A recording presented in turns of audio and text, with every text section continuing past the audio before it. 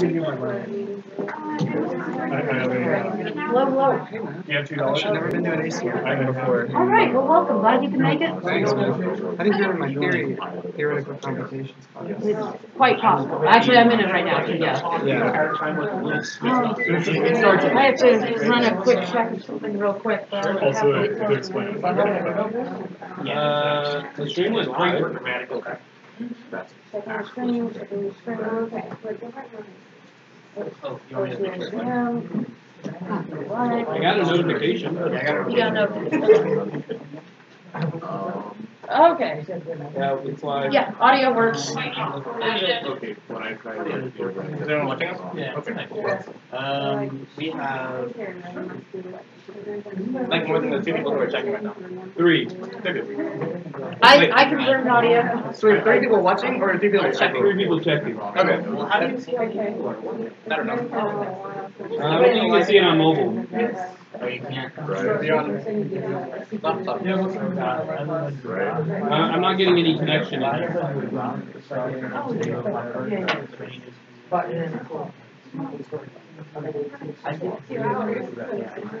Yeah, I haven't seen it long. It's even better if I get it wrong and I have no idea how it got where it's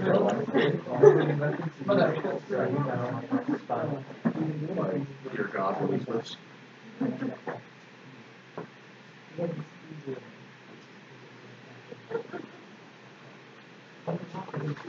Ben, your dad's calling your names. Is he? How about not?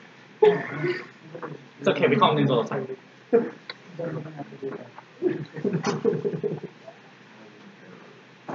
Yeah, you should see it in the apartment. It's just like we just sit around and all we do is just call you names, sir. It's a favorite pastime. That's how we get work done. You call him names, sir? Yeah. Names, sir. Yeah, names, sir.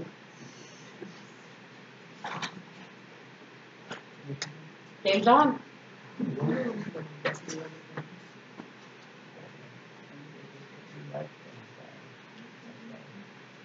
Again, we have pizza available over there, as well as courtesy of the ACMW, which is our new Women in Computing organization. We also have desserts and treats, not alcoholic treats, but slightly more disappointing treats. No, they're great. Thank you, Kara Brent, for bringing those. But please feel free to go grab some. We have lots of pizza. We have lots of desserts. We have lots of soda. So please feel free to grab some. Hello. Glad you guys can make it. We have a couple more minutes, so feel free to hang out. Talk amongst yourselves. I know you're bad at it because you're a CS major, but practice socializing a little bit. Optimism, Colton. Optimism. Are we watching a sitcom? Oh, we ignore that all the time. It's not like there's actually any computers in here besides the ones that we brought in.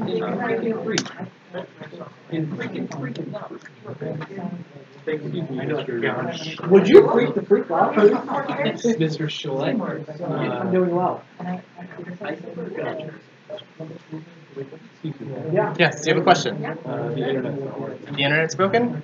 For Linux machines, yeah. I thought, are you sure it's not just the internet all over the world? We were having. Because that could be. That could happen. Yeah. Have you seen that IT crowd scene? What? We're having issues on here. Oh my gosh, I'm introducing you to the IT crowd. You are giving? Have you not connected on Linux before then? Yeah, I have. Oh, It's just well, like here. It's only here. Then try moving 2 seats over. I don't know, but it's probably sometime soon. Maybe by next week. Sarah will. I'm not on anymore. And I've been shoved in my room for a while now.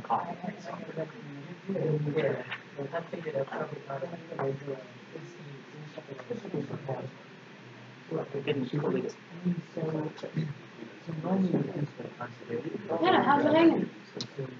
Glad to hear it. Have you met our guest yet? What? Yeah, I'm supposed to hang out with our treasurer. And this is Lisa Morris. This is Dr. Ken Myers. I'm going to keep you in the doctor. Doctor's your first name, right? I mean, that's Yeah. Hello, how are you? Okay. We can get some more chairs too. This is Secretary Clerk. How's the president? You say meeting? Okay. Yeah. Yeah, I didn't.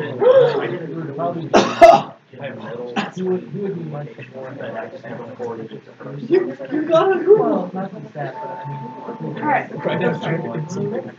All right, guys, we are going to go ahead and get started. Welcome, welcome. This is the Association for Computing Machinery. If this is your first time joining us, we're glad to have you. If you don't know what we are the Computer Science Professional Development Organization. So if you like computer science, professionality, and development, or any mixture of those things, you're in the right place. For today's meeting, we have Raytheon speaking to us about software engineering in the defense industry. But first, we have a few announcements. We have t-shirts, or we're getting t-shirts, rather. Hannah, do you want to talk to us about that? Yeah, with fall, I forgot that our end of order date was fall break, so we're going to extend it a little longer, just so people still have time to order. They are $15 if you pre-order, or if you wait until after.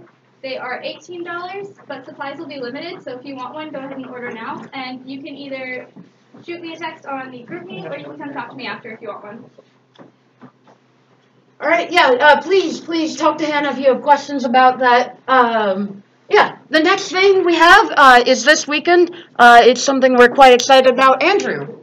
Yeah, so the game jam is going to be this weekend, 12 p.m. on Saturday to 12 p.m. on Sunday. If you're not familiar with what a game jam is, you basically have 24 hours to make a game. Don't feel like your skill level isn't quite there or anything like that. There's going to be people that'll help you. It's just going to be a fun time, so you should just come, try to make whatever you can. There will be snacks and like coffee and stuff provided. But 12 p.m. on Saturday to 12 p.m. on Sunday in 206 West. All right. So we're gonna go ahead and one more announcement. Next week's meeting, 5:30 here. We're going to be talking about the history of computing. That's something we're excited about as well. So you guys should be there. Ethan's the one you should talk to. Ethan, there we go. All right, we're going to go ahead and get started. It is my pleasure to introduce our two guests for tonight. We have two senior principal systems engineers here. You can tell I've been thinking about how to introduce them for a while. First of all, we have Dr. Kenneth Duane Myers. We lovingly, affectionately call him Dad. And then we also have Lisa Morris. So this is actually going to be a 2-hour or so presentation. The first is going to be in the space of the traditional ACM meeting. And it's going to be about this stuff, software engineering in the defense industry. But then also after that, we have the 1-hour presentation from Lisa. 1 hour or so, I guess, I don't know. But presentation in the space after this about women in the defense industry, right? So that will be for the ACMW, which is our new Women in Computing organization. That's something we're also really excited about. And even if you are not a woman in computing, you're just in computing in general, we do invite you to attend. It's great conversations, very important stuff. So we are happy to have these guests. Please, round of applause to welcome Raytheon.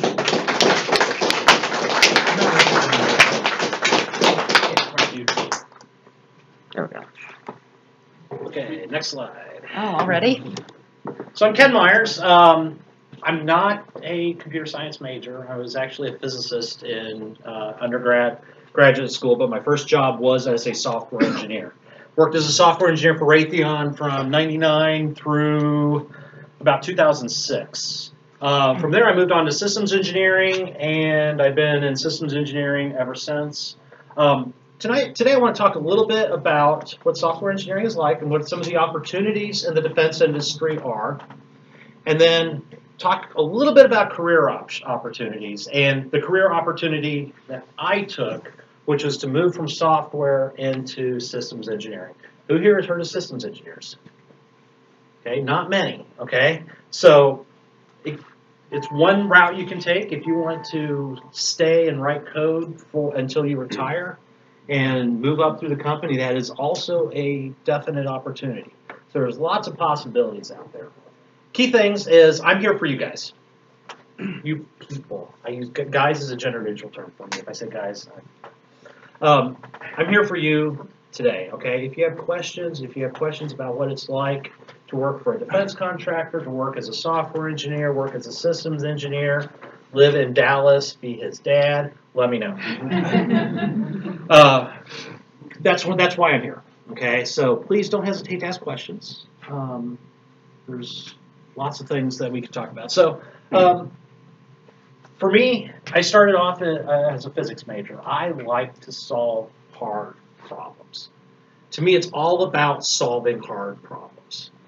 The method you use, the mechanism you use to solve those problems is very much secondary. There's lots of different ways to solve hard problems, right? You can write code. You can deal with people. You can manage the people. You can do measurements, you can take more data, you can look stuff up in books, you can do more research. There's lots of, you think creatively, think outside the box. There's all sorts of things that you can do to solve hard problems. And that's what's always motivated me. That's why I do the job that I do. I like to solve hard problems. So moving from a physics degree to a software engineer was not that difficult of a transition for me.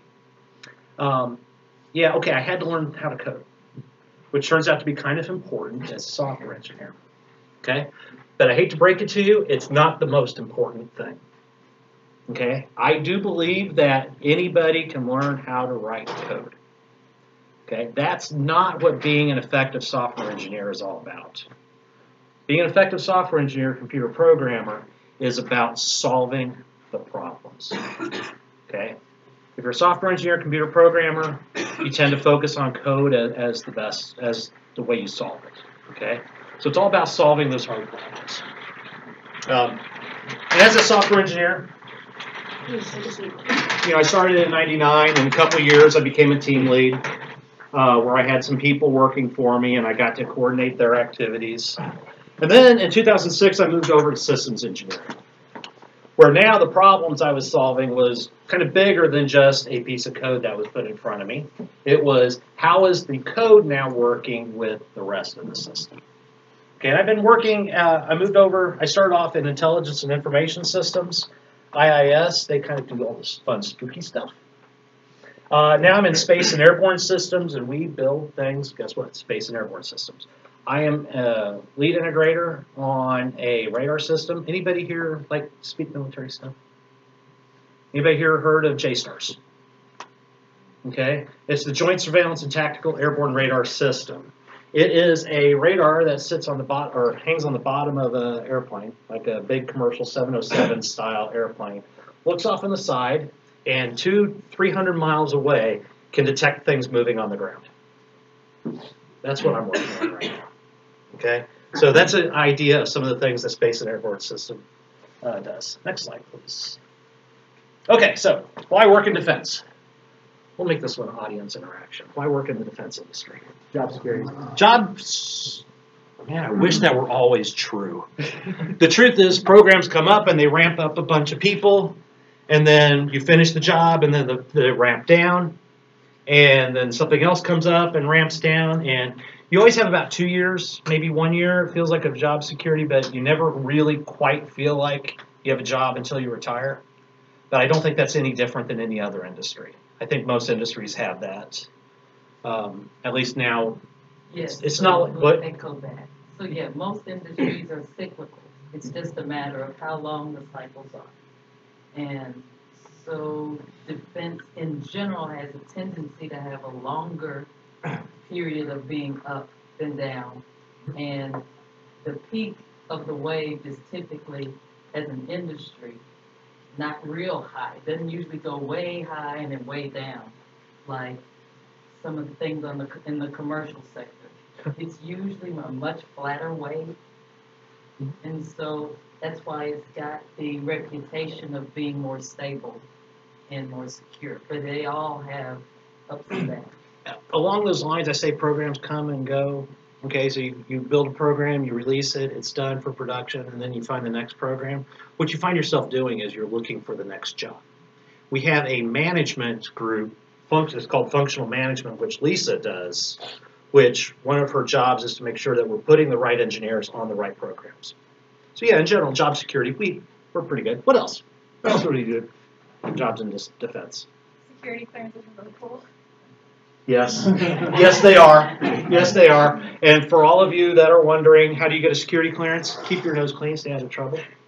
Be honest. Keep good records of everybody you pretty much have ever known.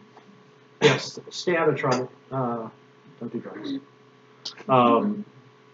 Variety of things. It's really not that hard, the background check. Okay, what else? Yes, sir. So I feel like defense is the place where innovation is going to happen. It's one of the places where the country is going to really invest a lot of money. Federal money is going to come in. It's also the case. It's an incubator of the technologies of tomorrow, because if you're defending the nation, you have to stay ahead of whatever the rest of the people can come up with and do. Absolutely. If you want cutting edge technology, cutting edge. It's kind of different. If you want cutting edge, real technology out ahead of what everybody else is doing, that's what we're doing all the time. The things that we build to keep it, to meet the schedule and the cost and the performance constraints needed, have to be the newest, most cutting edge stuff. Absolutely. What else? Benefits? I'm sorry, what? Benefits? Benefits? Actually, yeah, big corporate company, decent benefits, cannot complain about that. For me personally, I like the idea of going to work every day knowing that I help keep our country safe. Okay, I'm not a military nut. I don't really do the whole weapon systems and things like this, but it does make it easier to know that when I go into work, the work I'm doing does help keep our country safe. This definitely motivates me.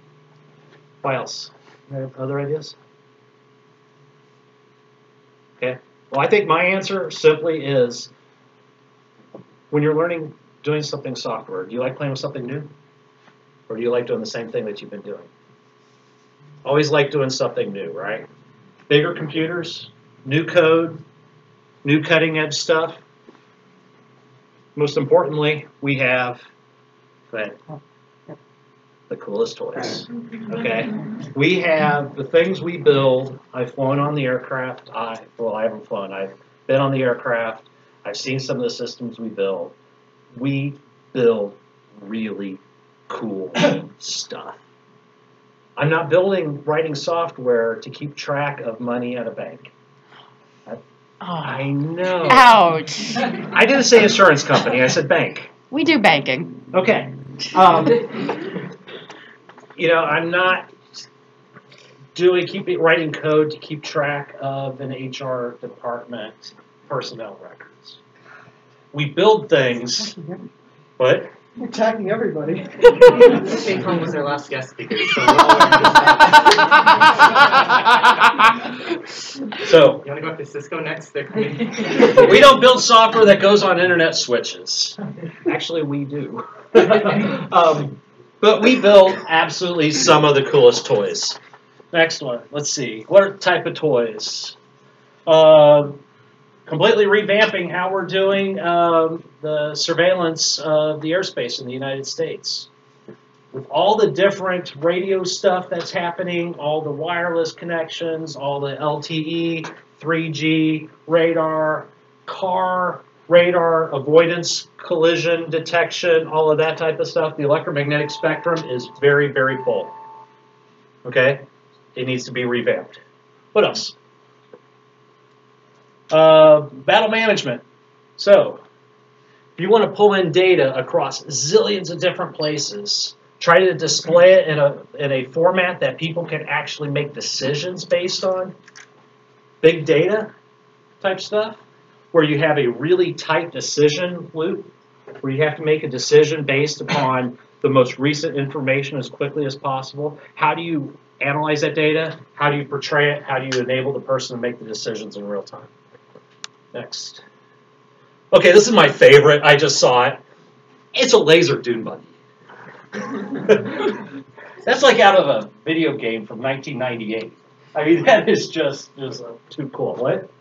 Immediately when I saw it, I was like, yeah, it looks like something from Halo, honestly. I know, exactly. It looks like something out of Halo. It is a laser dune buggy to take down UAVs.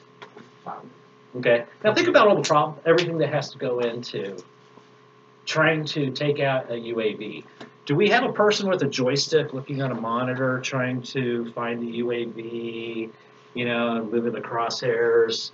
Or is there a radar system trying to detect it, or an optical system? How do you point it? How do you figure out where the UAV is going? Uh-oh, it hid behind a tree, we lost it. Oh, there it is, back. I don't know. I don't know the details on this system, but it's a laser dune buggy.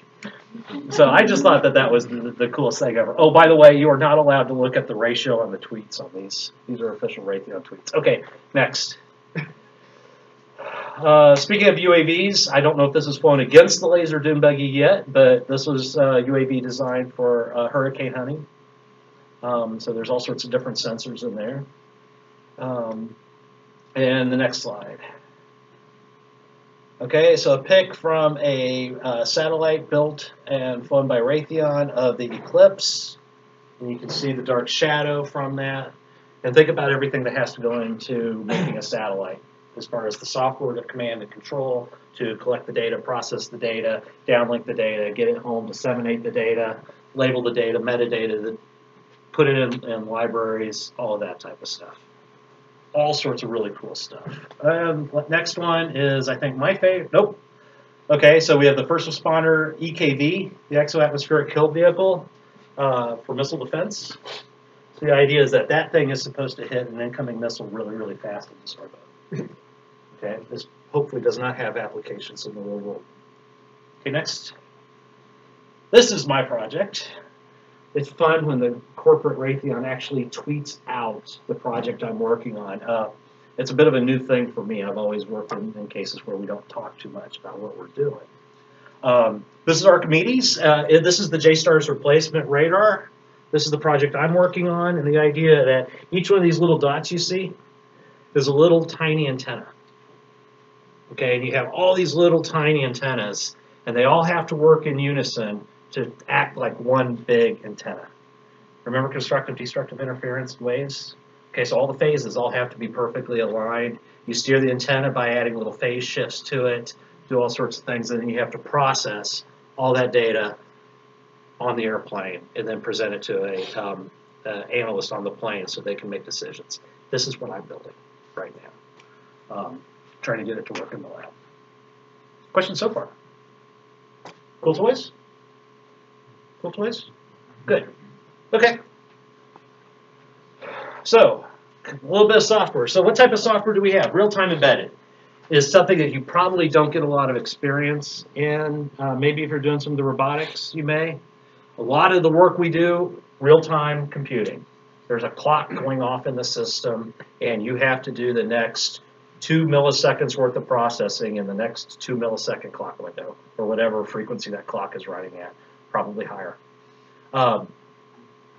So you have to keep up, you have to work in real time. Think about all those things, all the missiles, cars, lasers, radars, anything that needs real-time control. You're going to be running a real-time embedded processor. That's defense. In commercial world, automotive industry has real-time embedded computing. Every car has the computers which control the oxygen air intake and the fuel and all, and give you that little engine light if there's a problem, and you have no idea because you don't have the source code to your car's computer, right? So real-time embedded is huge. Big data. We talked a little bit about, you know, taking some of the satellite imagery or taking the command and control stuff, putting it together to give to somebody so that they can make a decision. It's one thing when that decision is a business saying, how do I invest my resources to make more money in the future? Okay? How do I target my political campaign to reach my audience and get more votes? It's a completely other thing when you try to do the big data and figure out how do I do all this data so that my ship can respond to a threat adequately, accurately, quickly. Okay, how do I determine what is real versus false alarms? Okay, what is the penalty for having a false alarm? Okay, it's a little bit different in this world. So the threshold is a little bit higher on a lot of our software. We have lives at stake. Okay, so the big data with lives at stake, fun, hard problems. The geospatial stuff. This is a favorite of mine, kind of from my previous life in IIS. But the idea of how do you take all this data that's collected from all around the world? Pictures of the Earth in various places, information about elevation, information about where things are moving, information about where things work, where buildings are, what's the layout of buildings, where people are, where people live. All of that type of stuff, put it together into something that is usable. And then store it in a library so that now somebody can access it. How do you actually write an API layer to access that kind of data on the fly? Okay, lots of good software in there. Human interfaces. We showed some of the GUI screens where you have 16 monitors up with windows. I don't know if that's the most effective way to manage data. So I think probably a lot of work in improving the human interface. Think about it, somebody on the field, or think about a car. You're driving in your car. How do you have a better human interface? Show the speedometer on your window. Something like that on a heads-up display. How do we do heads-up displays for troops in the field so they know where the bad guys are and where the good guys are? Robotics, okay, UAVs are huge. Wheeled robotics are huge. All sorts of stuff. If that's a field, something you're interested in, there's all sorts of possibilities. And then infrastructure data centers. The world is cloud-driven. The defense industry is the same way. There's a cloud system now behind a whole lot of everything we do. So if you're interested in trying to learn to deploy stuff to the cloud, there's all sorts of possibilities. And I know somebody that could probably talk a lot more in depth about that. Mr. Porter. Okay. And then finally, computer security. Raytheon has now a whole cyber emphasis area. Is it what do they call it? Yeah, so we've got a business unit. Business unit, there we go, on cyber. So how do we keep the world safer from a computer security standpoint? Questions? Okay, next slide. Where are we at? Okay, so open the doors. You know, what type of career paths can you follow as a software engineer? So obviously software developer, computer programmer, software engineer, whatever you want to call it. You can stay in writing code for your entire career. Raytheon offers a technical advancement, technical ladder to allow you to stay technical the entire time. Okay, you can write code if that's the thing that you like to do. Most people at some point say, I've probably written enough code, and what I really want to do is I really want to make sure code is working at a higher level. I want to start coordinating other people's code. Or I want to tell them how to write their code, right? I want to start designing the interfaces. Okay, so I want to now create these architecture, the computer architecture. So we have software architects. And that's a really common way that people in software advance, become a software architect. Information systems, we always have the IT departments. And then you can do like I did, move into systems engineering, or worse yet, you can move into management. The nice thing actually is at mid-level management, I will say, allows you to stay predominantly technical. And that's kind of cool, okay? Because now what happens is as you grow in your career, you start off with, you're responsible for your function. I can do this. And now you're responsible for bigger function and bigger function. At some point, you become responsible for more than you can code. So you have to now start working with other people. And now you have technical responsibility for, something for 8 people, 10 people, 40 people. And kind of that transition from being an individual contributor to management is pretty, actually, it's pretty smooth. Anything else? So, so from a career growth perspective, as Ken said, yes, there is the dual technical line. So you've got the option of whether or not you want to be primarily on the technical side, which is where Ken and I live. We kind of love staying technical, but because there are people who love being on that more management side of the house and love demonstrating their leadership skills that way, then yes, we have a parallel track that is on the managerial side. And so that's where that management piece can kick in. So you've got options, you know, as you're going through your career. And when we kick in a little later, I'll show you how to look at and apply to some of the openings that Raytheon has. That ends up being a thing that you want. So we'll do that after UDM. So the route I took is to move from software into systems engineering. The idea was that I want to deal with the bigger picture, okay? For a lot of the systems that we did, I showed you pictures of dune buggies and planes and stuff. I didn't show you any pictures of software, okay? The systems we have lots of different parts, lots of different components, and it's kind of fun now treating software as one of those components, kind of that glue that makes everything else work. Okay, next slide, please. Okay, so what is systems engineering? And I have broke a rule by having a slide with too many words. So we're just going to read the yellow. Defines customer needs and required functionality. So we work with the customer to try to figure out what are the requirements of the system. What does it need to do? The customer typically, I hate to say it, doesn't know the answer. They have a vague idea of what they want. Have you ever had that problem? Have you ever had an assignment where you don't know what the professor wants you to do? Always? Okay, and your question is, I don't know what to do. What do we do? I don't know. What do you normally do when you have that problem? Office hours. Office hours, you ask the Customer. what? Customer. Ask the customer, ask the professor. What are you asking for? What do you want? Now, we try to be a little bit smarter than that. Because if we've been doing our homework, we probably already have a list of technical solutions that fit well within the Raytheon business line. And any company is going to be this way. Okay, so we're going to be offering our solutions that we think is going to best meet their needs. Okay, we're maybe do a little bit of sales in that. And I've been fortunate in my current job, I've been meeting with the customer and kind of help talk about requirements a little bit. Okay. And it's an iterative process. We go round and round and round, and they change things at the last minute on us. Has that ever happened? Do the professors, the CS professors, intentionally change things at the last minute on you? Yes. They do, to see how well you adapt to change? Do they? Good, good, good. Real world training, that's important.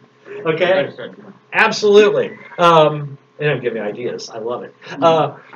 Yeah, exactly. You think you have everything figured out, and then the last minute they're like, "Oh no, we want 10 times the number." How well did your solution scale? Okay, did you hard code the sizes in, or did you make it a configuration file? Okay, does your architecture scale? Can you massively parallelize it to run on multiple processors, or did you hard code it to run on 3? Okay, well, from a design standpoint, those things cost more money. Did you invest beforehand? Did you have the time to do it, or are you last minute trying to get this turned in and you just hard coded it because you know that's fast enough? Okay, so working all those requirements is really the critical side. The other side, and I think this is honestly the more fun piece, is that system engineering integrates all the disciplines and specialty groups into a team effort. And that's the part that I find fun. So nobody works for me directly. I have no direct reports. On an org chart, there is nobody under my name. But I right now have about 15 people dotted lined to me supporting my effort. Okay, I have electrical engineers, I have mechanical engineers, I have software engineers. Right now, I have people that are primarily handling ordering stuff and logistics, setting up the lab. I mean, just all sorts of different people that are all supporting me. So I moved from software. Now I'm kind of helping direct software from a system standpoint. I'm looking at the big picture and trying to figure out what do we need the software to do. Okay, and I get to work with multiple disciplines. As a physicist, I find that to be interesting. Okay, next slide. Okay, so main thing that software engineers or systems engineers try to do is manage the complexity. When you picture the customer coming to you and saying, we want this. We want an aircraft that has a radar system that can see something 200 miles away and can manage 10 million contacts per second, and operator sees feedback instantly or within, say, a tenth of a second, and they start throwing all these things on you. You're looking at this going, there's no way we can do this. What do we do? How do we handle it? Well, when you get a problem that looks really hard, really complex, what do you do? What do you try to do? Break it down. Break it down into smaller pieces. Does it matter if it's a physics problem or a math problem or a CS problem or a history paper? No, even in the history paper, you're going to be writing, okay, what are my 3 points I want to make, right? Okay, and you break it down into those 3 points. So you break it down into smaller problems. Define the relationships between the parts. Define the interfaces, the API. Define the role of each of those parts. So now you have your function that you've defined, and you have the role of it, you have the API, the interface for that function, and you also have now written a unit test to make sure that that function works as expected. And then you understand the trade-offs. Okay? Unlike academia, we have significant schedule constraints. Actually, we have all sorts of constraints. College students, you guys have constraints. It's 2 a.m., you have a paper due tomorrow, and your friend comes by and says, hey, I want to go out. Next slide. Nope, next slide, sorry, skipped it. I had the wrong order on that one. There we go. You have to pick the trade-offs. Fortunately, seldom do you get all three in this world. You only get 2. So, sleep, social life, or good grades. What is it? Okay? In our industry, what we have is schedule, technical, and cost. Can we meet the requirements? Can we do it on schedule? And can we do it under budget? Typically, we don't have the flexibility, the budget, the time to be able to do all 3. So we have to figure out where do we make the trade-offs. Do we have time to do this extra work that later is going to help us really do a better job, and it'll be great, and it's going to make the system easier to use for the next generation, but it has to be ready in a month. What do you do? Or, wow, if we only had 8 more people to be able to do this, we could break it apart, we could meet our schedule, but we don't have 8 more people, and we can't get 8 more people because they're all busy doing other things. What do you do? So we have to weigh the technical solutions often in terms of schedule and cost. And you all have done that at various times, right? Anybody get to the point late at night, you're working on a paper and say, good enough, we're done. Okay, good enough, we're done? Okay, so I will tell you, once you get into the corporate world, good enough is good enough. If it meets the customer requirements, you're done. We like to make things better. We like to polish them and make them all nice and shiny and have an absolutely perfect thing. But sometimes good enough is good enough, and that's where we have a responsibility to step in and say, it meets the requirements? Okay, I'll go back one slide real quick. Okay, so best jobs in America, mine. Good, okay. 2009. Oh, so busted. So busted. Okay. I mean, what are we talking about? This is a great job. Yeah, it is a great job. So the general idea, what we go through is we have the product development life cycle, or you'll sometimes hear it referred to as the system engineering V. Anybody see this before? Something similar to this? What class? Software engineering. Software engineering. Okay. When working.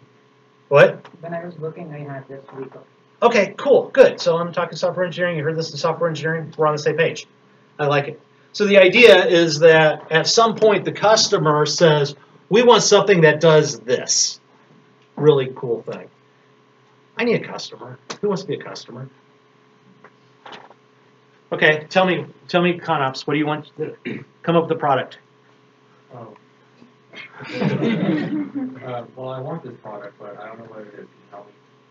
Can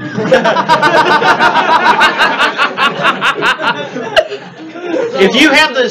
If you have the budget, we can provide whatever you want. Our shareholders will be quite happy. We want a fun of it. Pick something that would be helpful to you as a student, or that you think would just be cool. Pretty solid. Let's build something we can build.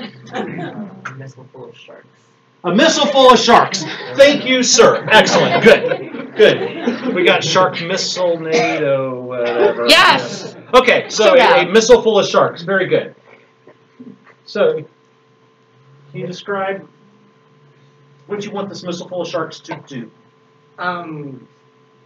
Ideally everything. Okay. They It's should good. do my homework, do my laundry for me. Oh, okay. I want to do a million things.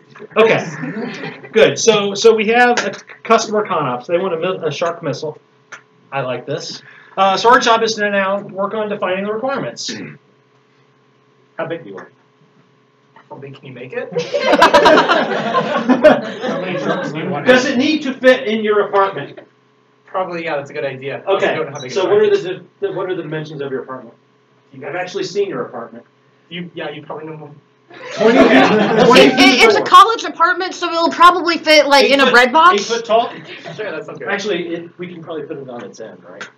Okay, 8 foot long, and say 2 foot wide. Sure. Okay, good.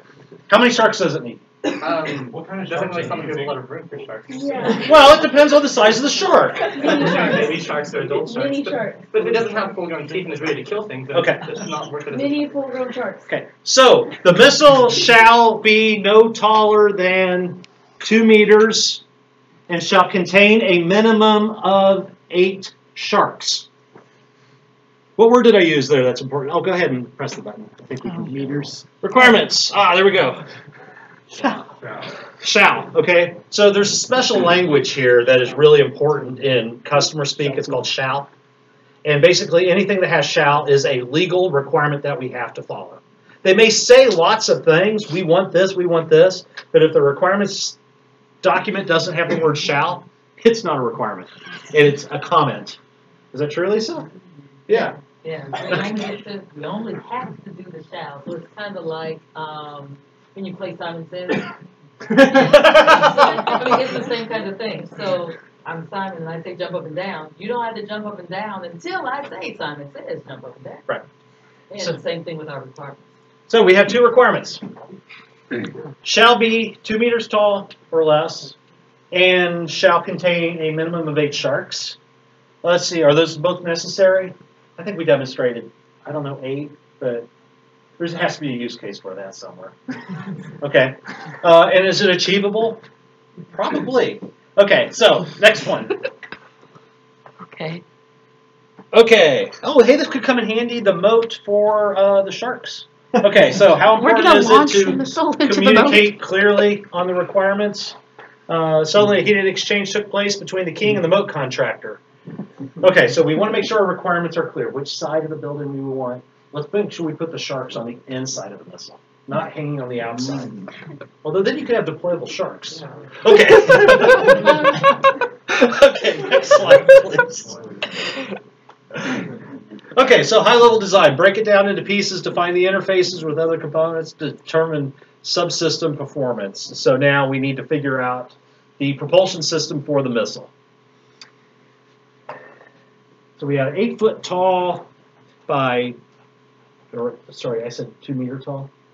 Okay, 2 meter tall by say 1 meter circumference. Anybody want to figure out the volume of that real quick? And then we can multiply that by the density and come up with the mass, and then we can figure out, okay, the mass, how far do we need to launch it? So we can come up with the thrust of the engine, and we could do all those types of things, right? Oh, that's like almost sound like some physics stuff involved here. Cool.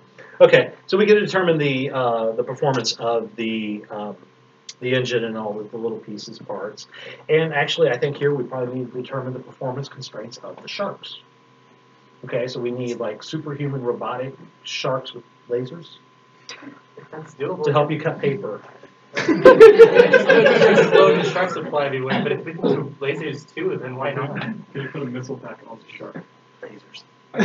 That just got recursive on me, quick. Live sharks, not robot sharks. He didn't say. He did not say live sharks. Didn't say shell. So, you know, it's up to me to implement it. Okay. Next. Go down. So, detailed design. Can we implement it? So, this is where you're going to take all the bits and pieces and you're going to break it up into little pieces. So, all this up here, getting down to the implementation, is all the systems engineering. Take that big, ugly, complicated, hard problem, break it down into pieces that can then be implemented. And then from the detailed design, we actually do the implementation. Then from the implementation, we go up and we do the subsystem test. So from a software standpoint, the subsystem test to your code would be a unit test. Right? You want to check, make sure each of the functions works correctly. And then step up, you make sure that the program as a whole works correctly. Okay, so one more. There we go. And implementation is not just software. We have hardware implementation. We have to build the hardware. We have to build the cooling, the power supplies. We have some mechanical engineering. How do you mount the hardware onto your thing? And then vibration. Does it handle vibration of an aircraft in flight? Or does it handle salt fog requirements? Have you ever heard of salt fog? Anybody ever been to a beach town? You're in Oklahoma. Okay, that was probably the wrong question. Okay, you know how all metal in beach communities is rusty? Okay, so now if you're building something for the military that needs to be around salt water, it can't rust. Okay, so you have those types of requirements. I mean, you have, what, time? Yeah, 6:11. Okay, cool, thanks. You have the human factors. How do people actually use the thing you want? In this case, how does Colton access the sharks that are inside the shark missile? Oh, I was going to launch the missile and watch it explode and be like, wow, that was really pretty. That's really about all I thought. Okay, so I thought you wanted the sharks to be useful. I just thought it'd be cool. Do laundry. I heard the do laundry. Okay. Shall do laundry, yes. So whenever they explode and burst everywhere, then they start doing household chores. Okay. I can flood my apartment. It's not a concern. And the systems are not done after they've been built. We have to support them. We have to maintain them. So now we have logistics. How do you deploy your spare parts or spare software engineers to deal with stuff? If you can't bring the system back to where it was built, then you have to have technical people. By the way, that gives you an opportunity to travel. You work remotely to provide on-site support. There's some cool stuff there. And then how do you support with the network and all that? So there's all sorts of different fields that can be part of your implementation. All of these need to be tested. So your mechanical engineering, you build a box to put your laser on your dune buggy. Well, how do you test that that's strong enough? So the mechanical engineers are doing their testing. The software engineers are doing their testing. Everybody's testing their own components. And then you start integrating it. So you bring all those components together. This is yellow because this is the world that I live in right now. So I get the hardware, I get the software, I get the firmware, and I try to make the system work. What are the odds that it works right the first time?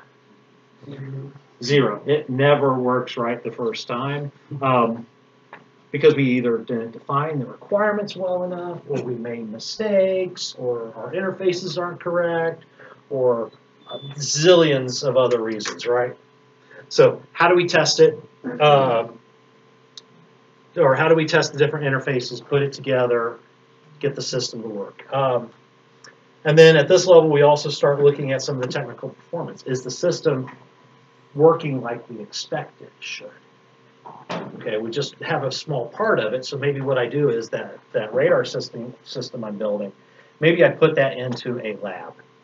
So in that lab, I have a couple critical components of the radar system and a scaled down antenna, and I put it in a big metal room so none of the radar energy can get out, and I actually run it and I measure the results and make sure it's working right before we put it onto a big plane. And that's the type of stuff I'm doing right now. Okay, next slide. Okay, so we go up, one more. Go back. Wow, I cut those. Okay, so system integration is kind of making it work. Okay. Next step up, system verification, is now working with the customer to determine to see if we actually met the requirements. Okay.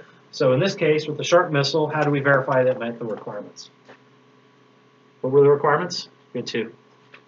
Has to be 2 meters tall, and it has to contain no less than 8 sharks. Okay. So those are pretty easy, right? And shall do laundry. And it shall do laundry. Okay, so good. So verifying that those two requirements are pretty nice, or pretty easy, right? We get a tape measure, measure it. Okay, good. Right height, we're good. Count the sharks. Okay, we're good. We have all the right sharks. We meet the requirements. Oh, and the shall do laundry. That one's harder to test. Okay, that was the what? That one's harder to test. That one's harder to find. Okay. And then last step, we do system validation, which is the test. Is the system actually working like the customer wants? Is it possible to meet the requirements and have something that still doesn't make the customer happy? Yeah. I think in this case, he probably had a vision for a Shark missile that, did you say exploded? Okay. So he said exploded. I didn't have a requirement that the Shark missile has to explode. I met all the requirements that he gave me. I passed verification, but I don't have a happy customer. Okay? So we failed validation. Okay? This validation is making sure that we meet the CONOPS, while the verification makes sure that we meet the requirements. System integration kind of checks out the high-level design. So this is the system engineering beat. We use it all the time. It's kind of the basis of what we do. Make sense? Okay, next slide. I'll let you read. Everybody seen, who's not seen this one before? Everybody's seen this before. Okay, good. So, and occasionally what you find is you're trying to integrate the system and you will find that you are missing a cable, which is kind of equivalent to this, which is kind of the way I feel today. Seriously, I found out yesterday we're missing a couple key cables in our lab system, and I cannot have two pieces talk to each other. They need to be able to talk to each other. I feel kind of down. It's sad. Okay, next slide. I'm over it. Okay, so what kind of skills do we need?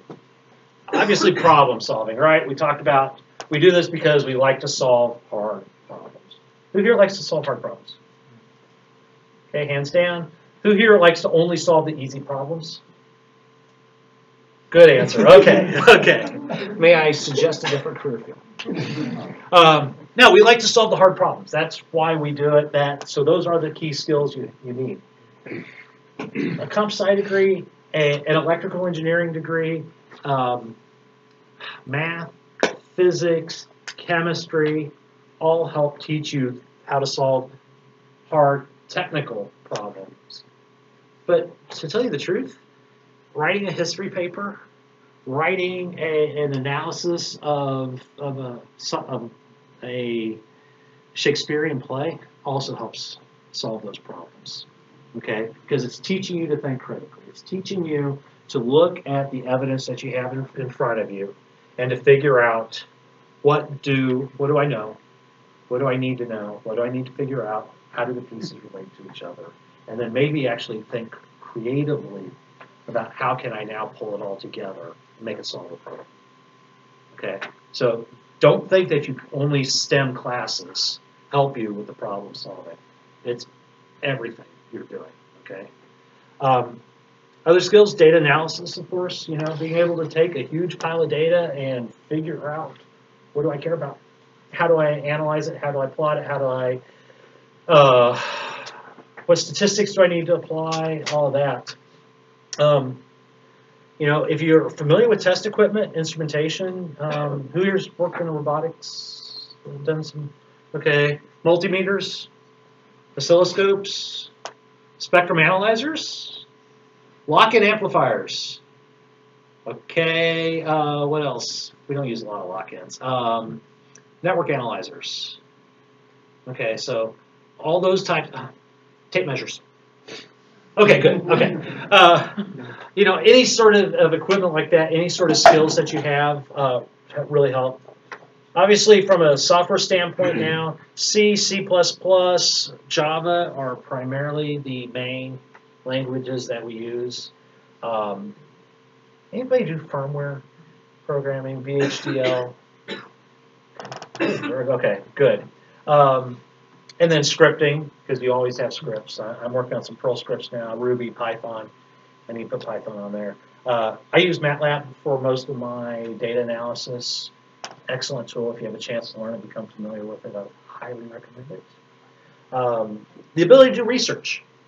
Find the answer, who to ask, where to look it up. Beyond Google. Okay, sometimes Google is not enough. You need to go on. Wikipedia probably doesn't cut it. You'll find on a lot of these projects, if you're doing the first time ever something's been done, you can't look up the answers on the internet. Kind of by definition, right? Which kind of makes it cool. Okay, and writing skills I do have under technical skills. The ability to write and communicate is absolutely, totally critical, no matter what field. Okay, next. Yeah, okay, let's see if the video works. It does, or it should. It will. Oh, yep. You take the specifications from the customers and you bring them down to the software engineers. Yes, that's right. Well, then I just have to ask, why couldn't the customers just take them directly to the software people? Huh? Well, I'll tell you why. Because engineers are not good at dealing with customers. So you physically take the specs from the customer? Well, no, my secretary does that, or the fax. So then you must physically bring them to the software people. Where? No. Yeah, I mean, sometimes. What would you say? By the way, this is how a lot of people see systems engineers. Well, look, I already told you. I deal with the goddamn customers so the engineers don't have to. I have people skills. I am good at dealing with people. Can't you understand it? What the hell is wrong with you people? Okay. It would have been better a cut just like half a second earlier there. Okay, so, so what other skills do we need besides the technical skills? Soft skills. Being able to take the initiative, okay? See the problem, find the problem, ask, do whatever needs to be done to try to find and fix the problem, okay? You need to temper it with make sure you talk to your supervisor so you're not, spending too much time on something that doesn't matter or things like this. But the ability to go to your supervisor and say, I found this problem. I think this is the best solution. Do you want me? Should I try to fix this now or later, or what else would you rather have me do? It's absolutely totally critical. Okay. Leadership is also very important.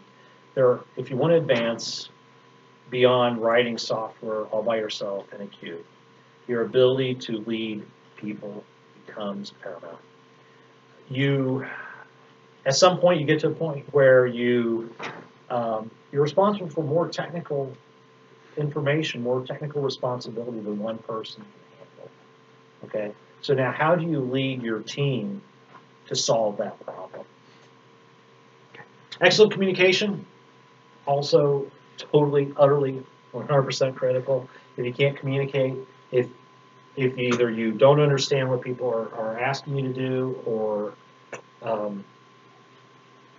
you can't express your writings or thoughts in words, like I'm failing right now, it'll really hurt. Team player, everything we do is team-based, just pretty much across the board. You're always working together with other people.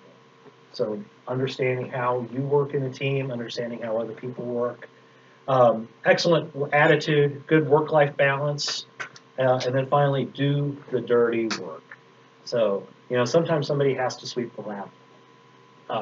We have engineers, occasionally pick up the vacuum cleaner and sweep the lab, or try to plug in cables or get dirty and get down on the floor and do whatever needs to be done, literally, or be the one to go through the log file and try to find where the problem was.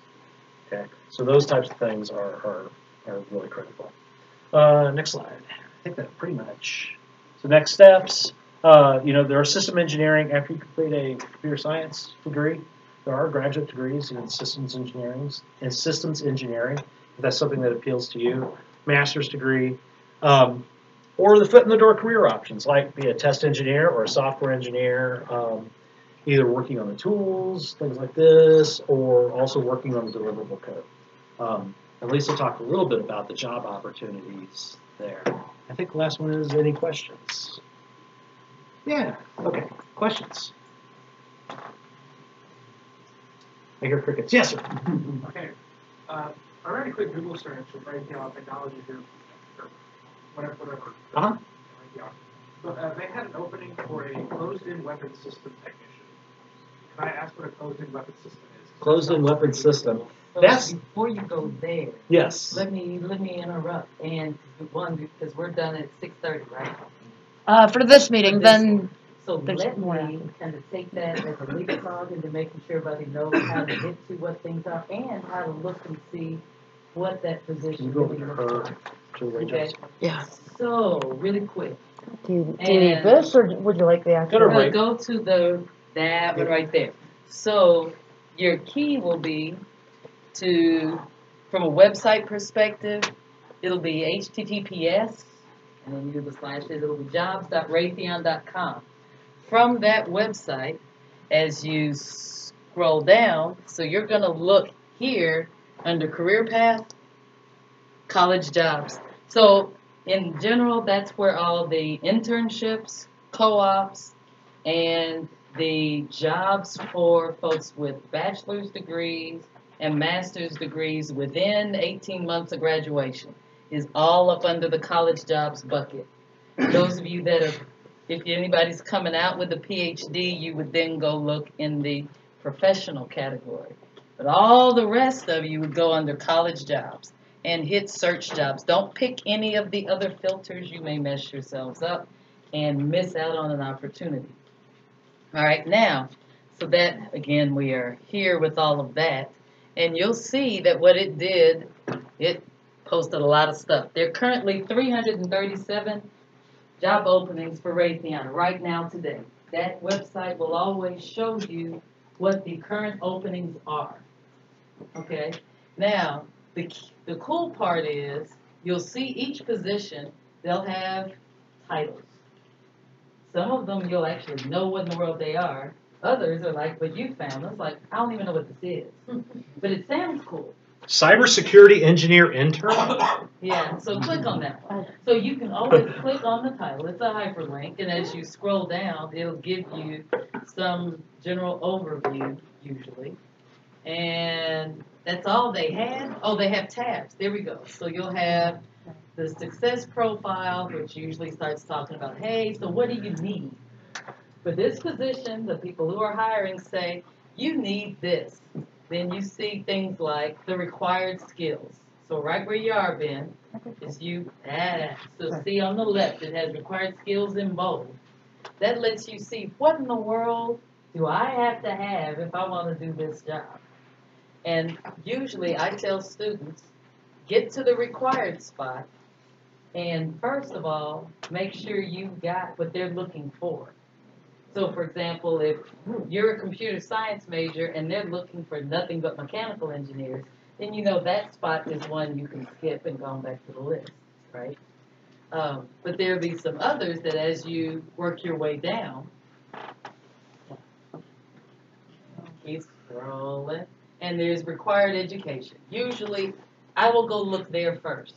So that one in particular says computer engineering, computer science, information security, or something else related. You need a 3-point minimum on your cumulative GPA. So if that fits you, then it's like, okay, cool. Well, let me scroll back up to the top and see what in the world this thing is. And because sometimes most people will read the description first and get excited about it, then scroll to the bottom and go like, oh, well, they need a senior and I'm just a sophomore. I got excited for nothing. So usually that's what I do. I jump all the way to the bottom and go see if it's me, and then jump to the top and see if I like it. Yes. I have a question about this search feature. Is there a filter for entry-level jobs that we could apply for? Yeah, you can. You can. Now, here's the thing that's special. You can put and try to use the filtering and add some additional filters to it. It's not always all that successful because you can kind of miss out on some things. But here's your key. Usually what I tell folks to do, if I'm going to use a filter, pick the state or states that you're interested in working in and let that be your filter. That'll narrow your list down. So you won't look at that 337. But let's say you're only interested in working on the West Coast. So go pick California, Oregon, Washington. See what openings we have out there and let that be your first list. Now, how do you know which ones are my entry-level ones? Entry-level for a bachelor's degree will say Engineer 1, Software Engineer 1, Systems Engineer 1. It'll be something Engineer 1, right? Like so these. I couldn't see that. That's yeah. Not very well. Yeah, there you go. Systems Engineer 1. Wow. Yeah, Systems Engineer 1. Oh, so when you get up close and we kind of move, it's kind of hard to see. Yeah. But you will see there's a location field. Just go with that. In the title, it'll have the positions. If it says intern or co-op, then that's not for you if you're looking to try to have an entry-level job, say in May. Yeah, I know for myself, I don't mind moving around, so I was just wondering if there's a way to make sure that the only jobs that pop up are going to be the ones that require 0 years of experience. That's how you do what we were just talking about. So under the college job bucket, that puts you in that position that you guys are in, fresh out of school. Okay, professional puts you like for me and Kim. So you go to college. Not be y'all, right? So, but that's kind of how you do. The college jobs at the very beginning. Full-time piece. And the reason why I hesitate on telling you to use those filters, even though they're there, it does not mean that every HR person and every hiring manager checked all the appropriate little boxes. So you could miss out on something trying to make sure you whittled your list down too well. You guys can scan it pretty quickly. It's not like there's thousands of things, right? Because right now today we show 337 total. So that includes the internships and the co-op and the full-time stuff, right? So, but once you found that position that you said, oh, this is cool, and I would really like to live wherever this is, and I meet those requirements, you can apply right there online, which is cool. The other piece is you can set up the RSS search thing, so it will notify you when other positions like that become available, which also makes your life pretty simple. You can check your own status online, which is also useful. So in the interest of time, we've hit that 6:30 mark, but that's what you do and where you go to go see what our openings are. And hey, and if you're wanting to see, well, what do software engineers do at Raytheon? You can see right now what our entry level or even our co-op and intern level software engineers do for Raytheon that we're trying to bring in today. Is that all right? Cool. And to clean the stack, close-in weapon system is the phalanx, or I think there's also a missile system used to protect ships at sea. So when missiles or incoming things are really close, we try to shoot down the incoming thing. That's just as cool. I thought it would be actual. CIWS. Yeah, it is cool. One quick question. Yes. Will the presentation you used today be made available to us on the yes. ACM notes? Yes. Yes? Yes. Okay. Is it on there now? Yes. Really? Okay. Yeah. Any other questions from the group? All right. We are going to pick up shortly for the ACMW. Raytheon is going to continue presenting But on the subject of women in the defense industry, I want to emphasize this is totally something that like anyone can hang around, chill with us for. It's important conversations. I'm really excited to hear what Lisa has to say. But if you're going to be heading out, go ahead and give Raytheon a round of applause for coming up here to speak with us. Is there any way that if someone has further questions that they weren't able to address, they can get a hold of you? Get a hold of me? Yes. Yeah, send my email. Okay. Yeah. Okay, so also, if you're here for CS1 extra credit, or you're obviously not here for that, if you, anyway, if you want CS1 extra credit, put your name on this, and I'll collect it. I'll stay. Yeah,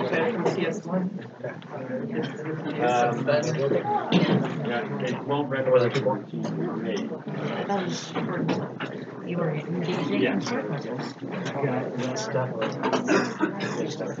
had to do the shark test. I got enough CS1 extra credit, and I could have retroactively gotten big data and stuff like that.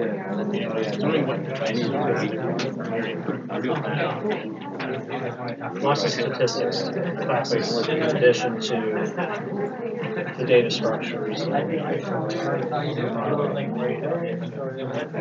think a big part of it is how we get started. So any sort of novel graphics design, GUI type stuff.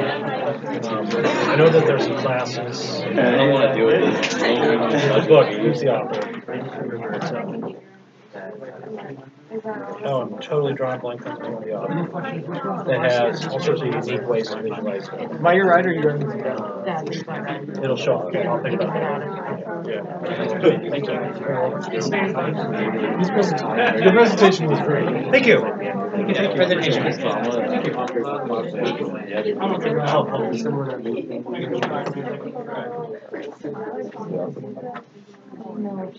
I'll take 5 points. I'm not even in. Kenneth.d.myers@Raytheon. I was like, well, your grades don't get better than an A anyways. Well, Yeah. but like, I'm always at the ACM meeting, so if I got enough credit, then I could have gotten 100 in the class retroactively. Right. This is the extra credit list? Yes.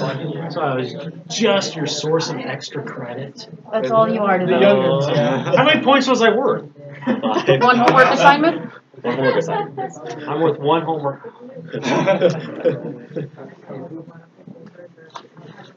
Can you get like extra credit for like giving a good design for a shark missile? That would be up to Dr. Klein. Where is Dr. Klein? Well, in his absence, I will take his shoes. Do you think he'd give me my 1 hour per contest from fielding a shark missile? Probably. I don't want to know. I can be Klein by proxy. Are we now turning at shark missile prototypes? Yeah. Because I think we might be able to make it to the aquarium and back in less than an hour. I mean, if you can make a game out of this, then you can do this at like the game jam, right? Like. Hold on. What I would prefer to see first would be like ConOps, how you plan to use it, and some requirements and define it, and then do some detailed design documentation as well. It's important to document it, otherwise, you'll have your sharks on the bottom of the missile, and that's not cool. No, never. I thought you meant for the game jam, and then after the 24-hour game jam, you have no game, but you have plenty of documentation and a plan of what you're gonna make. Yeah. How do? Yeah. I'm just gonna announce that's our team for the game jam right there. It's gonna be sharks. Oh, is it? Yes. Just making the call. I'm teaming with Caleb, Matt, Cross Novel. Okay. Do you know who that is? Is he in software? Yeah. No, sorry, not in software. He is in software. No, he's not. That's Matt Laurel. And then I'm teaming with a friend of Matt. They're artists. Well, hello. How are you? A rock on the other side of it, stopping it, and have like an open hole. Benjamin, how are you? So what'd you say? I'm doing well. How are you doing? Doing well. I'm really glad I was able to come. Hunter to turn in an assignment, it was like, hey, there's defense, a presentation on systems in the defense. And I was like, that would be live. And I was like, I Sam, thanks for coming. Wait, did you get an opportunity to talk? What? This was a cool thing. Glad to hear it. Did you get an opportunity to talk to Dr. Myers? Yeah, I told him I enjoyed his talk. Okay. He doesn't know who I am, so that's fine. Don't worry about it. All right. Cool. Yeah, this was Thank you good. for coming. Yeah, no, this was really nice. Alright, well, I'm gonna go upstairs and play bridge. You should come up later. Bridge. Yeah, come play bridge. Never played bridge. I'll teach you. Is it, I've been working robotics for, that meets at 7:30, so I was thinking Another time. So normally it's Wednesdays at 6:30, like 6:30. As soon as we get 4 people, there'll be people playing bridge anytime after. 6:30. I might be able to come sometime. Yeah, people very friendly. We teach people. I didn't even know nothing, and 2 years later I still know nothing, but I have a good time. Oh, yeah. Do you want me to turn this in, or do you want to be the one to turn this in? What? Do you want me to turn this in, or would you prefer that be you? Whichever, it doesn't matter. Okay. But both me and you and then Klein have to sign it, Okay. since it was one of these 3 names that paid for it, so Okay. it's being reimbursed. I only have a blue pen, it's like light blue, so I don't think it'll work. I don't think it'll show up on this. I'll work on this and Okay. hand it back to us. What do you think? It's good. Let's go. Thanks for hanging out with us, Lucas. Yeah, I enjoyed it. My dad's a program manager on a You can get one of our tinker craft shirts. for the B-2 bombers. Hannah, can you pull up the shirts? I can make sure you open one of those. Oh, okay. Oh, shirts, yes. Yes, Here, shirts. yes.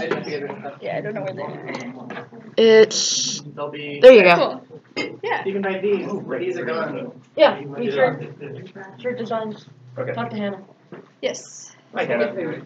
Hi. So You shirts. want your shirt? Okay. Yeah. Typing your first and last name? I have jury duty every Thursday. I ended up on the Collin County grand jury. I have grand When you jury started? every Thursday for 6 months. Medium, okay. Yeah, and you said they're 15 bucks, right? Yes. Awesome. Alright, thanks so much. Thanks. You want that weight record? Yeah, just one little Bible page and that's it. Where was that? We were on Google. Probably the untitled presentation is my guess. Yeah, that would be. There we go. Kayla, I'm gonna let you handle this meeting. Go ahead and get started whenever. You got this. I believe in you. Yeah, you're the only one waiting up there. I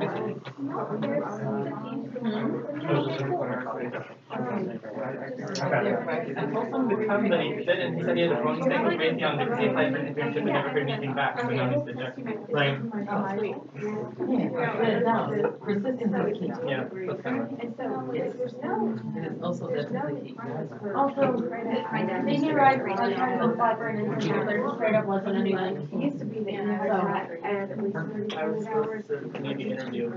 without, they eliminated that. And so we wanted to get like a. I took that at a conference, and he said he wanted to interview me the next day.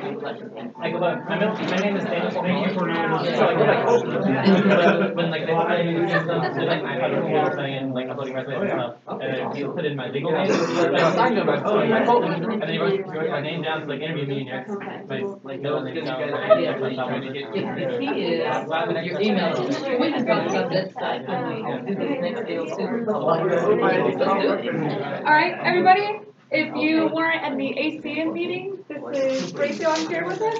This is Lisa Morris. She's here to talk to us about her career and women in the defense industry. Cool. So, hello everybody. So since we have a small group, rather than standing up and doing that, I'm going to do the sit-down version since you know there's fewer of us, and kind of maybe make this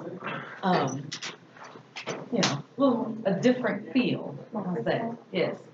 So, as you'll see on the board, so I'm Lisa Moore, and I'm a Sooner. That's the first step of a 12-step program, it sounds. It's no, you know how it goes, Sooner born, Sooner bred. But it's kind of cool being here on this campus. So I'm born and raised in Oklahoma City, and so it's cool being back in the state where the dirt is red and not the strange orangey weird color that's in Texas. So this is good, and I was telling Ken, I have not been on this campus since I was a high school senior, and it's like, wow, man, that's Changed a lot. It has, but it's still cool, and it's it's like, oh, I remember seeing that. I remember being in the union, and then a lot is fuzzy, but it's like, this looks pretty cool, and so I'm glad to be here. I am, as Ben mentioned earlier, I'm a principal systems engineer with Raytheon. Senior. And yeah, senior principal. Yes, that a big is difference. kind of important. Yes, it really is. In a lot of ways. So I've been with Raytheon since the summer after my sophomore year. So I was a summer intern back in the day. And oh man, that was cool. So the thing about it is I didn't know at the time that I said, okay, I'm going to go work for these people. I didn't know for sure that I was going to stay in engineering. I was telling Ken on the way up that if that internship had not gone well, I had already made preparations on campus to change my major. So I was an electrical engineering major with the computer option, which is now called the computer engineering degree. So, but that's what I was. And I was cool freshman year. I'm like, okay, all right, I'm in engineering, this is going to be all right. Sophomore year, I bumped into some classes that we did not like each other. I do not, sorry Ken, but I don't like Sir Isaac Newton. At all. I don't. Well, yes, we did not get along. And of course, that's the front half of the physics book.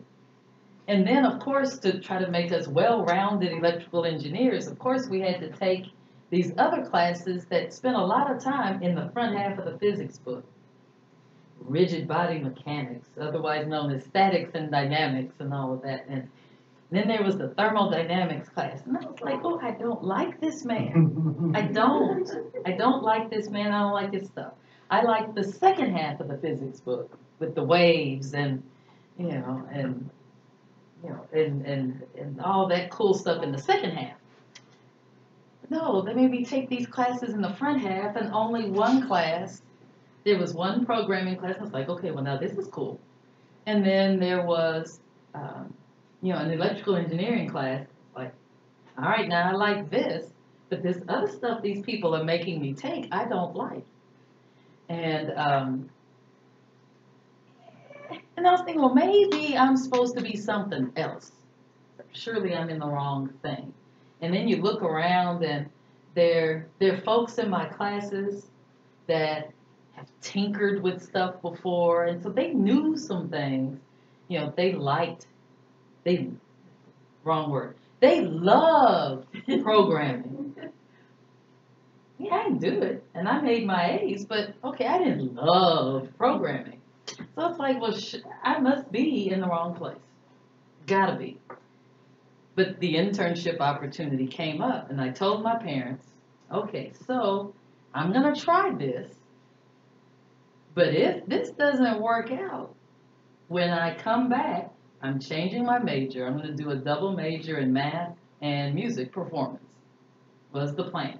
I had already talked to the professors I liked in the math department, and we had a plan. We had figured out what I could do over there that would fit with what I like doing and with what they taught.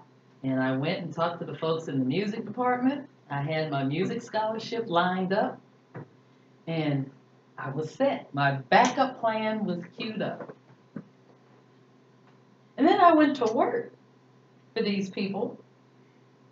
I had a blast. Who knew work could be fun? And it was. I got to, now, I guess part of the key is, so I was the only female on that whole, that was not doing software. So I was over on the hardware side of the house. And I'm the only one. Okay, so some of you have experienced that, you're the only one in the room. Okay, so that was it, but it wasn't a problem. I was working with some really cool guys. So there were no differentiations made between any of us. There was a real legit new guy from South Dakota School of Mines. I had never heard of South Dakota School of Mines, but apparently they are very, very good. But I know that now. But no, that was not who it was. There was another guy, Steve, and we both started the same day. My program had never had an intern before, so they didn't know what to do special with me, so they had me go through all the new hire stuff with my new buddy Steve. Because lo and behold, we were on the same program. And so they go and they give me my assignment. Like, hey, so I'm doing card testing. Who knew? Okay, I'd never done that before, but I had never touched a real, honest to goodness, real people's card. You had breadboards and stuff as a double E in the lab. We never had a real something that you plug into a test set. And so I was a whole lot skinnier then. And you were supposed to put the card on the test set, and it had this vacuum suction on it. Well, I promise I may have weighed maybe 115 pounds. I told you a whole lot skinnier. And so I had to jump up and push down on the thing to get it to seat on the test set. But part of my thing was to test out these new cards that the real engineers had been making. Figure out what's wrong with them so we can get them fixed. So take them over there to the technicians so they can fix what I found. Thinking, hey, this is cool. And I had to do that all by myself. It was a thing. I got responsibility. They let me do stuff, and they treated me just like every other engineer that's working there. Like, hey, this is cool. And what we're getting to do is cool. That's fine. And the project we were on was just awesome. And like I said, I was part of the team doing the same stuff, kind of things everybody else was doing. I called my parents and said, I don't think I'm changing my major. I think I'm going to stay with this. And it was really a lot of fun. So I kept coming back every summer to work for folks. And matter of fact, the second summer, I came back to that same program in McKinney. And lo and behold, they kept my desk and the stuff that was in it. It's like these people wanted me back. And I must really belong here because I'm in the same spot. But this time I was playing software-like stuff. So still with these test sets, but I'm supposed to be updating the test software. I didn't even know that test software existed because I always thought software was the stuff that you wrote that was doing the main thing. Who knew that you had to have code that actually tests the hardware? I never really stopped to think about how you went and tested it other than the manual stuff, but when I thought about that test set I was working on the previous summer, it was automated. And I'm like, oh, well, somebody would have to write code for that. And so I'm learning a whole new language that they never taught at school. I mean, because you learn things back in the day. Fortran was the biggie that they made everybody take. And, you, of course, for some of your classes, you had to go learn somebody's assembly language. But this was for this mainframe. Who taught mainframe programming languages? So they, but of course, it's kind of like what Kim was alluding to. You get these, once you learn how to program, switching to another language isn't really all that bad. You got to go learn the new syntax, learn the new rules for how they do things. But your basic thought processes are kind of the same. So, yeah. So I had to learn a whole new language, had books and Okay, well, what is this doing? Because they said that, one, you gotta fix the old stuff, but then update it to go on this new test set. Oh, well, okay. And I'm thinking, oh, I've never done this before. But it was cool. It was mine. Nobody else was doing it but me. This was my responsibility to handle it. Well, okay. And maybe I have to switch to CS when this is over. Maybe that's, because I'm still trying to figure out what I want to be when I grow up. And so I do that in the summer and still, but we found things. And just like the previous summer, I was making real contributions and doing stuff. I'm like, yeah, this is cool. But I think I decided, well, I like software, but I like the hardware thing too, so I still wasn't sure what I wanted to do. I was still kind of on the fence, which I guess was good being a computer engineering major, because, okay, I was still kind of a hybrid-like. So every summer I went back. I did 5 internships. So all the way through undergrad, partway through the master's. Now you'll notice on there you don't see that there's a master's degree listed for me, because halfway through I was burned out. And like, I want to go back. I was doing really cool stuff. So back in the day when hearing aids were analog, my research project was on digital hearing aids. And I'm like, oh, it was cool. And I'm just thinking now, folks have them. And it's like, I was working on that. And how, yeah, cool stuff. But nevertheless, before I go off on a very big tangent, but it was a cool thing to me. And the hardest part was telling my advisor, okay, I don't really want to come back. I'm sorry. I felt so bad. Because I didn't know. I mean, I had never done that before. But I got to stay. So, again, I've been with Raytheon now for, including my summers, 29 years. Good grief. It's scary when I think about it. I get to turn 30 next summer. It's like, wow. But that's, so I've been with them for a long time. Now, some folks may ask, did you plan this, to be, at this one company that long and in the defense industry and all that? No, it was really not planned that way. I mean, I had fun in all my summers. Well, all of them but one. One was kind of a dud. Yeah, it wasn't a good fit. But, guess everything just can't all be great. But yeah, one dud summer out of 5 isn't bad. But, I figured, well, I'll be here for maybe 5 years. Then I'll do something else. I didn't have any idea what that something else was going to be. But it turned out I kept enjoying what I was doing. And, for the most part, things were going kind of drama-free. And back then, in my early part of the career, our badges were color-coded based on how many years you worked there. So your first 5 years, you had a red badge. Next 5, you were blue. So I figured, all right, I get the blue badge, I'm good. Okay, I'll keep my eyes open and maybe I'll do something else. But my goal is to end up with a blue badge. After the blue badge, the next 5 years you were yellow. Then the next 5 was gray. I didn't really want the gray badge. It didn't look good at all. And then once you hit the 20-year mark, you went gold. And it's like, now, if I just so happen to still be here, now the gold badge would be cool.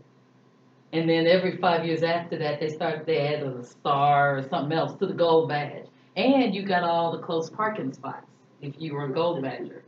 And so I was like, man, if I stay, I could stick around and be gold. This is Texas Instruments. You heard it. Yes. Not Raytheon. Yeah, but we hadn't been sold yet. Right. So, but that was kind of how things were playing out. And lo and behold, just as I was getting ready to be yellow, my part of the company got sold to Mother Raytheon. And they didn't do badges. that were color coded. I was so disappointed because I was all set, and it's like, okay, I was gonna live through the gray period, but I was gonna get to be gold because it was kind of looking that way. Because my thoughts always were, I'll stick around as long as I like them and they like me. And so apparently we're still liking each other because, like I said, it's been 29 years. And then folks ask, okay, well, Lisa, how about you in defense? I mean, how in the world did you end up in the defense industry? All right, well, so first part of that, I grew up here in Oklahoma. And what do we have a lot of? Bases. So it was common. So I'm a Midwest City bomber. And so, of course, that means we're right there at Tinker. And because we're right there at Tinker and I'm a bomber, the wrestling team was always up for state. So, and you're going up there by Vance Air Force Base and all that stuff to go support and all that. So it was a common thing. Here it is in high school and everybody takes the ASFAB. And I didn't know until like recent years that didn't happen at everybody's school. I thought it was just the thing. You took the ACT, the SAT, and the ASFAB. Who knew that everybody didn't do that? So, but it was a normal thing. The base is there. I went to Monroney Junior High. We always had the Thunderbird flyovers for homecoming, bomber flyovers for Midwest City homecoming. It was a thing. So the whole defense industry deal was, I mean, it seemed like a cool deal. And then I was the one who was always hooked on those spy TV shows, you know, and so there was a period, because it's not even in syndication anymore, but it was Scarecrow and Mrs. King was a good one for that. Yeah, I liked that one. If you can find it somewhere, it was actually pretty cool, because the guy the secret agent they called Scarecrow drove a really nice Porsche. But I always liked the cool gadgets. Going way back, the $6 Million Man and the Bionic Woman were always a cool thing, and always with the agency and doing this cool stuff. So I always liked those things growing up. I never, I didn't think I was aiming in that direction. I thought NASA would be cool. I used to think I wanted to be an astronaut, but I'm scared of heights. And when I learned that the door was way up there, and it's like, I don't think I can be one of those. But, the mission control thing looked kind of cool. Disney looked really cool. It's like, I could be an Imagineer. I could do that. But they only came to recruit at OU once, so there weren't many opportunities, and I didn't think about, okay, well, you could have just written in or whatever and put your 2 cents that way. But I'm thinking that could be cool, and I could live in Florida. I'm not going to California where the earth moves more than this does here these days. But I was thinking, but I could be in Florida and be an Imagineer. That could be cool. But as I moved up through, my education, and you're talking to people when they would come to campus, and I started figuring out the stuff that I didn't want. Oil and gas recruits heavy in the state, but okay, I didn't want to be out in the middle of nowhere. That didn't quite fit me, so I wanted to be in a little bigger city than Midland. That wasn't quite where I wanted to be. And to be totally honest, okay, I did not want to go to a city where I am probably 1% of the population. So I wanted to at least improve my odds a little bit. So I figured at least going to a halfway decent sized city would kind of make things, pretty decent. I don't like cold, so I couldn't go to like Chicago and New York and all of that because, well, it's cold up there.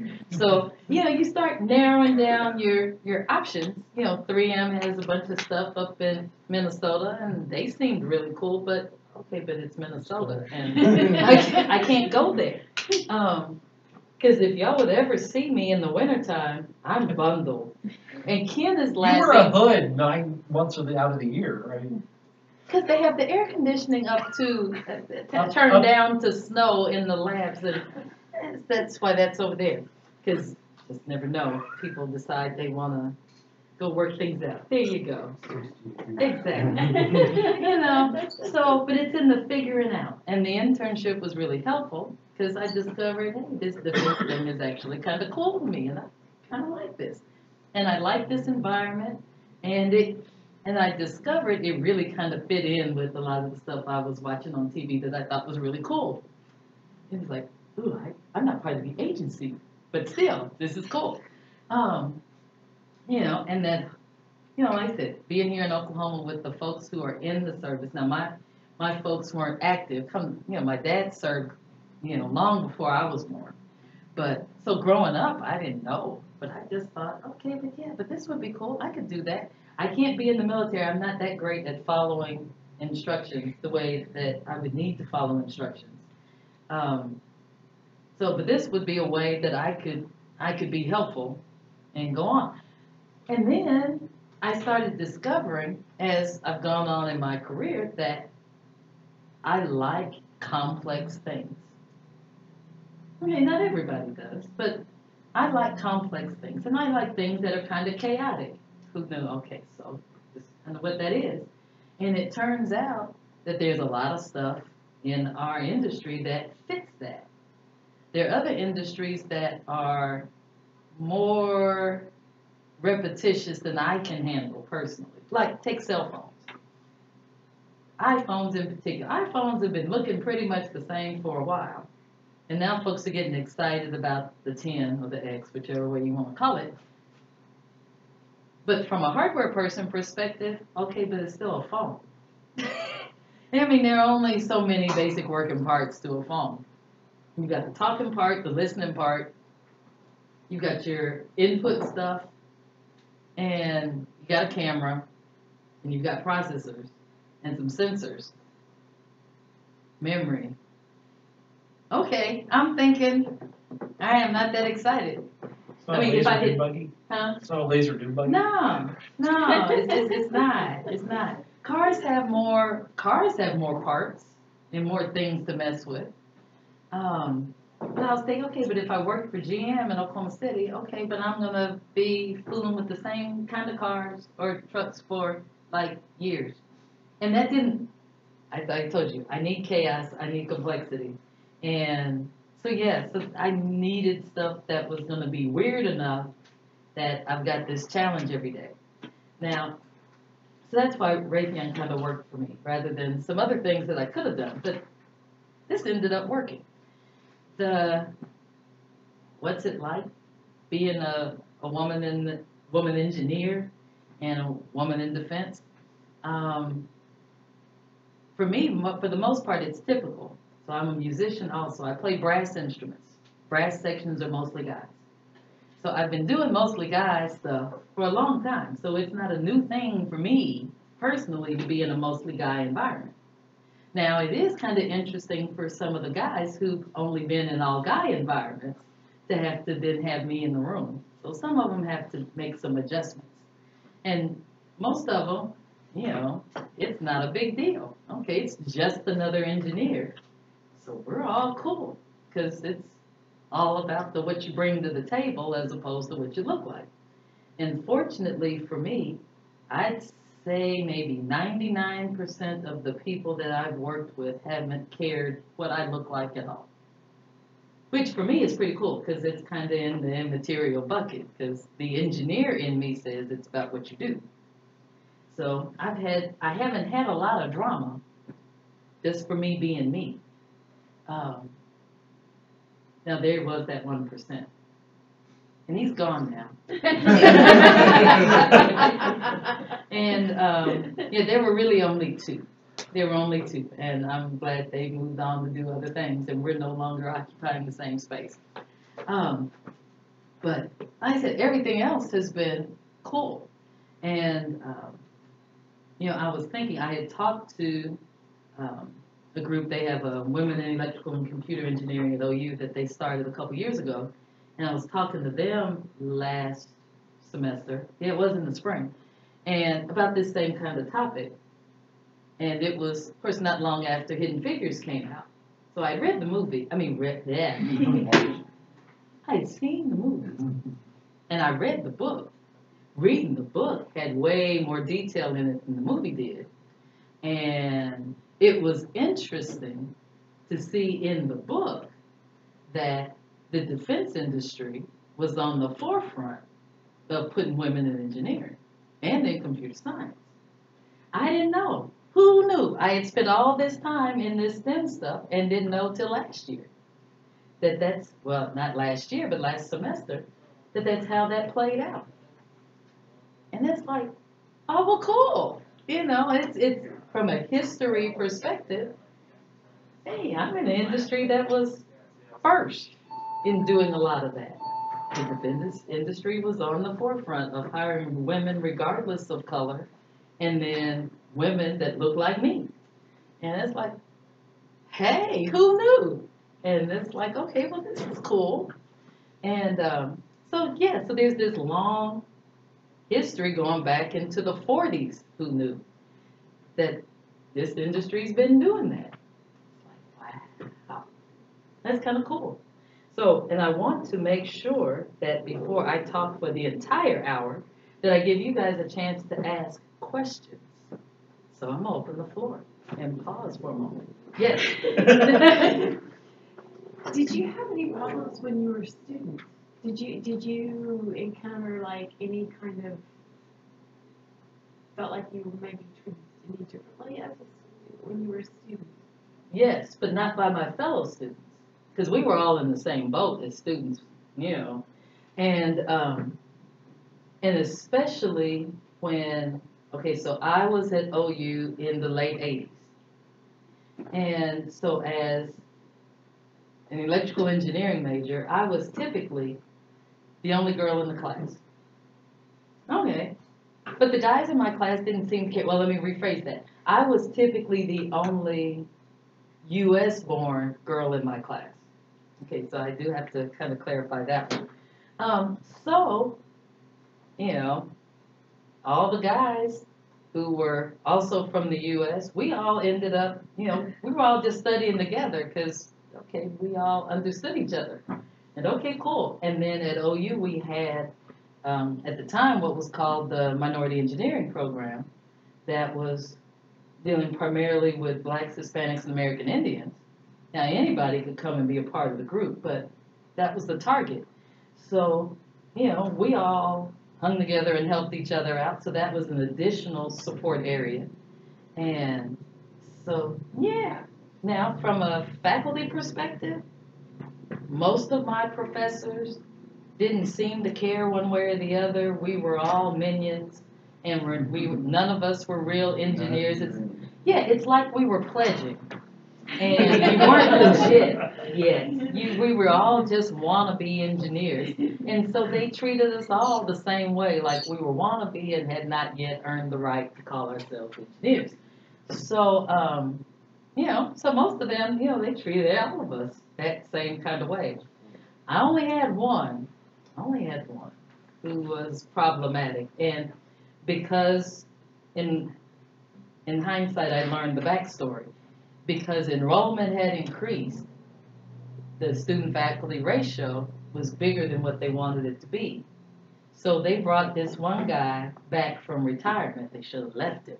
Now, granted, technically, the man was awesome. He's one of those high-ranking, highly recognized nationally kind of people. But he was patronizing. So, I mean, now granted, that's different from the ones that, you know, are a little more hostile in their thoughts. But this one was patronizing, you know. The end result was, from the impression I got, was I didn't belong in this program. You know, it's so nice that you're in here. You know, and okay, and what was I, 20? Yeah, 20. I wasn't equipped to deal with a grown-up treating me that way. I had never really encountered that, the whole patronizing thing. I supposed to do with this? I mean, this is the man that, you know, is gonna give my grade. Yeah, and that didn't work out well either. So there ended up being this after the semester, you know, you get surprised. Because the big kicker in this particular saga, NSBE National Conference was in March. I'm an officer in NSBE, and so beginning of the semester, I go tell all my professors, hey, so these 2 days, I'm going to be out of town. You know, Thursday and Friday, and then of course the Saturday, Sunday thing, the 4-day conference. So I'm going to be at NSBE Nationals. So if there's homework or test or something that I need to do, you know, can I do it early? And I just want to tell you at the beginning of the semester, so you know I'm not just trying to get out of stuff. Oh, well, things are fine. We're going to work it out. Get close to time to go, do the reminder, right? Because it's not like it's the first time I've been in the conference. It's like you go to inform people. And of course, everything's fine, but of course there's a test schedule while I'm gone. Okay, can I take it early? No, you can't take it early. Oh, because I might tell other people what the answers are, so I can't take it early. Yeah. And so it's, but everything's going to be all right, you know, and we'll just count the final, we'll just let that double. It's like, all right, that's not bad, because on the syllabus it says it's open book, open note. Now, all right, cool. The week before finals, we have the last non-final test, right? Do the test. Here we go. And get the grade back. I got 100 on my test. And it's like, all right, I'm in good shape for finals, right? Studying, me and my little group. There were 3 of us, and so the 3 guys and me. And we're studying, you know, all week and prepping. And we get to the final. In open book, open note. We've been practicing. So we're ready. You go in and you look. It's the same as that test we just took. I mean, exactly the same. It's like, oh, well, I'm home free now because I got 100 on that one and I had that paper sitting right here. So what do you do, open book, open note? When the problem is sitting right there, copy what I did before onto the new thing, turn it in. Get my report card in the mail, and there is a D in that man's class. And I'm like, I'm standing at the mailbox looking at yeah, how? Because I got that. And then, so not only the how did I get that, but how in the world am I walking into this house and telling my parents? Yeah, so I went in and showed them, and I went to explain it. Okay, I don't understand. Dad said, well, maybe you ought to call and set up a meeting with your professor. Like, that makes sense. That's what you do. That's what I'm supposed to do. You know, call, make an appointment, go up there to meet him, and he's late. He's not there. Now, the hardest professor in the whole EE department, they still talk about this man, and he's been retired for well over 10, 15 years.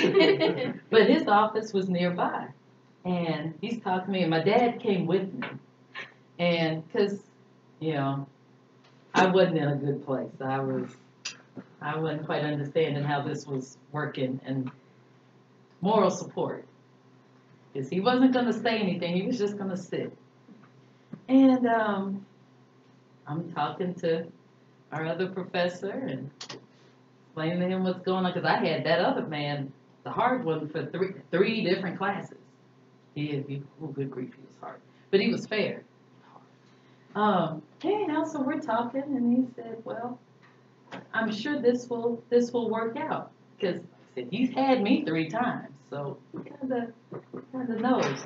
The other man shows up, going to his office, and the way he explained it was, I didn't really grade that other one. I just put 100 down on there for it, and you really didn't work any of that right. So that's why the last grade that, of course, we counted twice. Yeah, you missed all of those. Yeah, games. So yeah, that didn't go too well. That didn't go too well at all. So yeah, the paper you supposedly graded, you didn't really grade, but you didn't tell anybody you didn't really grade, and you for sure didn't tell me. And open book, open note would. Who thought you had to go really legitimately work it from scratch? And if I didn't know I had worked it wrong over here because you didn't say it was wrong? Yeah, so that was my only drama in that scenario. But there was no proof that, okay, so you couldn't like go to the dean and say, this man messed me over. Because it was like, you're supposed to work the problem. Your open book, open note stuff is a resource. You're supposed to. Yeah. Question. In the workplace, have you run across people, men, talking over you, taking credit, doing other things that men typically or sometimes do? I don't say typically, that's maybe a bit, but. So the. You got the gist of the question. Yes, the gist of the question. So the answer is yes, I've experienced it. Now the talking over, not so much because I'm a woman, but because that's just who they are. They talk over everybody. And so but part of the thing is because it's my comfort zone to be in the background, and my preference is to not be confrontational, although I am able, but my preference is not to be confrontational. That folks don't say. Now there will come a point when it's like, okay, I need to go on and say what I need to say and talk over these others who are not letting me butt in. So, yeah, there are times I have to go on and on purpose go do that. You know, and sometimes it'll depend on my mood. Sometimes, okay, I'll let them finish rambling and do what they got to do, then I'll say mine. And then there are others, you know, it's important enough, and you've gone off on a tangent that had nothing to do with where we are, and let me go and bring this back to where it needs to be. So I'll do it when I need to. Have I had folks taking credit for stuff that I've done? Yes, absolutely. And so I've had to address that. I had one guy early on who did that. And I talked to my boss about, okay, so what am I supposed to do? How do I handle that? Because I was taught in that very first summer internship I had, document everything. Leave a paper trail, keep your stuff. And so I had my paper trail, and it's like, now I can show you that now I'm the one who did it. He asked, I provided the answer, but now he's acting like it's his. And he said, well, you talk to him. So I talked to him, I brought it up, and it's like, hey, this, it's just not cool. But of course, nobody ever says, oh, I'm sorry. I wasn't doing it intentionally. Nobody ever does that. Folks always act like, nah, I didn't do that. And it's like, all right, but I can fix that too. I cannot provide you with answers. Just like when I was, junior high and high school, and folks would want to copy off my paper and get what I did. Okay, I can help you not copy. So if you want to be the one standing up in the status meeting acting like you did this, I just won't tell you what I've been up to and let you just do just your own, and I'll handle mine. Okay, bless you. So we can work those kinds of things out. But those weren't regular. Did they occur? Yeah. Part of the thing was me being comfortable standing on my own 2 feet in front of other people. And that was a thing. So even if, for example, I'm in school and in the lab, and there are folks who seemingly know what they're doing, and I don't have a clue. But I still need to be bold enough to go say, okay, let me try, because I had never done this before, so I need to have a turn. Instead of just being the note taker. Because that's the other thing that can happen a lot in industry is that if you've got good communication skills, you tend to get to be the one to be Madam Secretary, and that kind of thing. And of course, you always need a secretary, but it doesn't always need to be me. Eleanor Foltz found that she was often asked to be the secretary in every meeting that she was in. Yeah. And the only trend was that she was female. Yeah, and writes well. And the assumption is, okay, if you're female, you're going to write.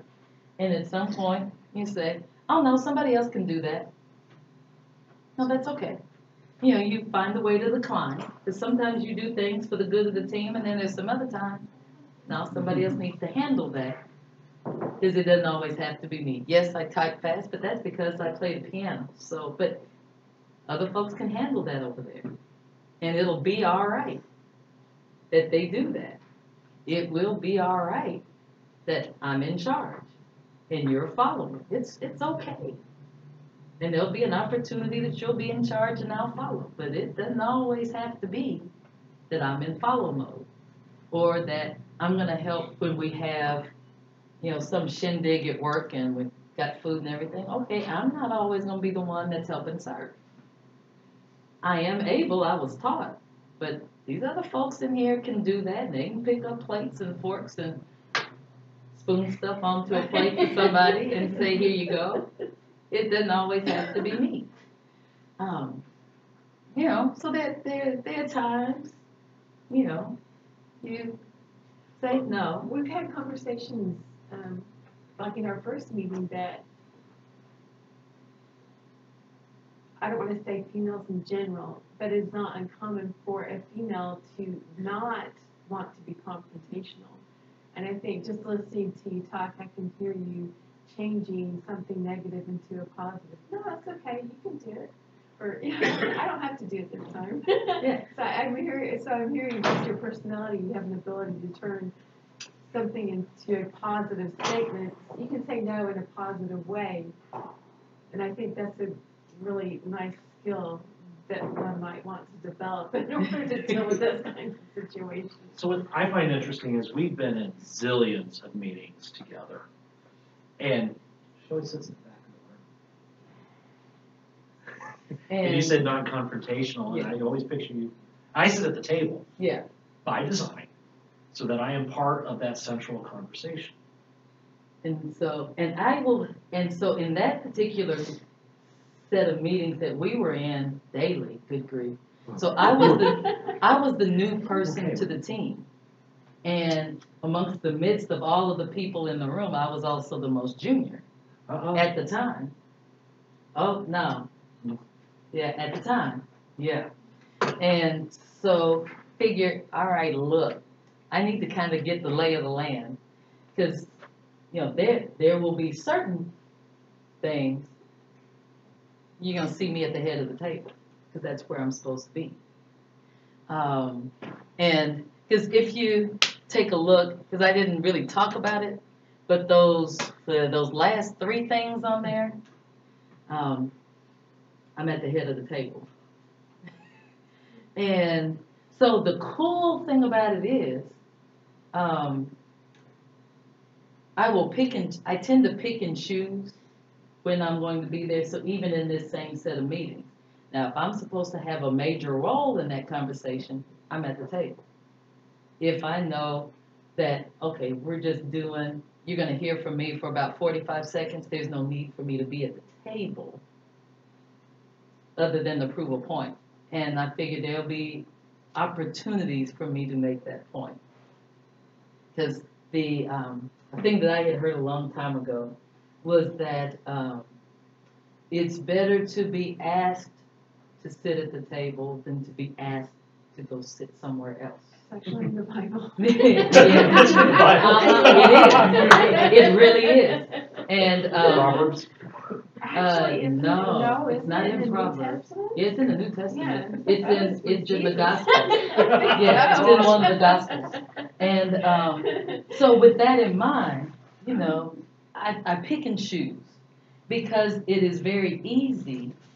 It's easy in the desire to prove a point, to demonstrate that yes, I do belong here. And yes, not only do I belong here, but yes, I do have this position for a reason. I'm not a token. This is not a check the box position. There's a person could be confrontational and could be itchy without using the first letter that goes in that word. But there's some folks who are. And I figure that mentality will only take you so far. It won't, because I like to collaborate. I like to be able to pull all the right people together for us to go solve these complex problems. And if I've made you my enemy, now what happens when I'm going to ask you to help with something? You're not going to want to help me, right? Because, okay, now why in the world would I want to work for this person who's always complaining, always fussing, always talking bad about people? Why would I want to work for that person?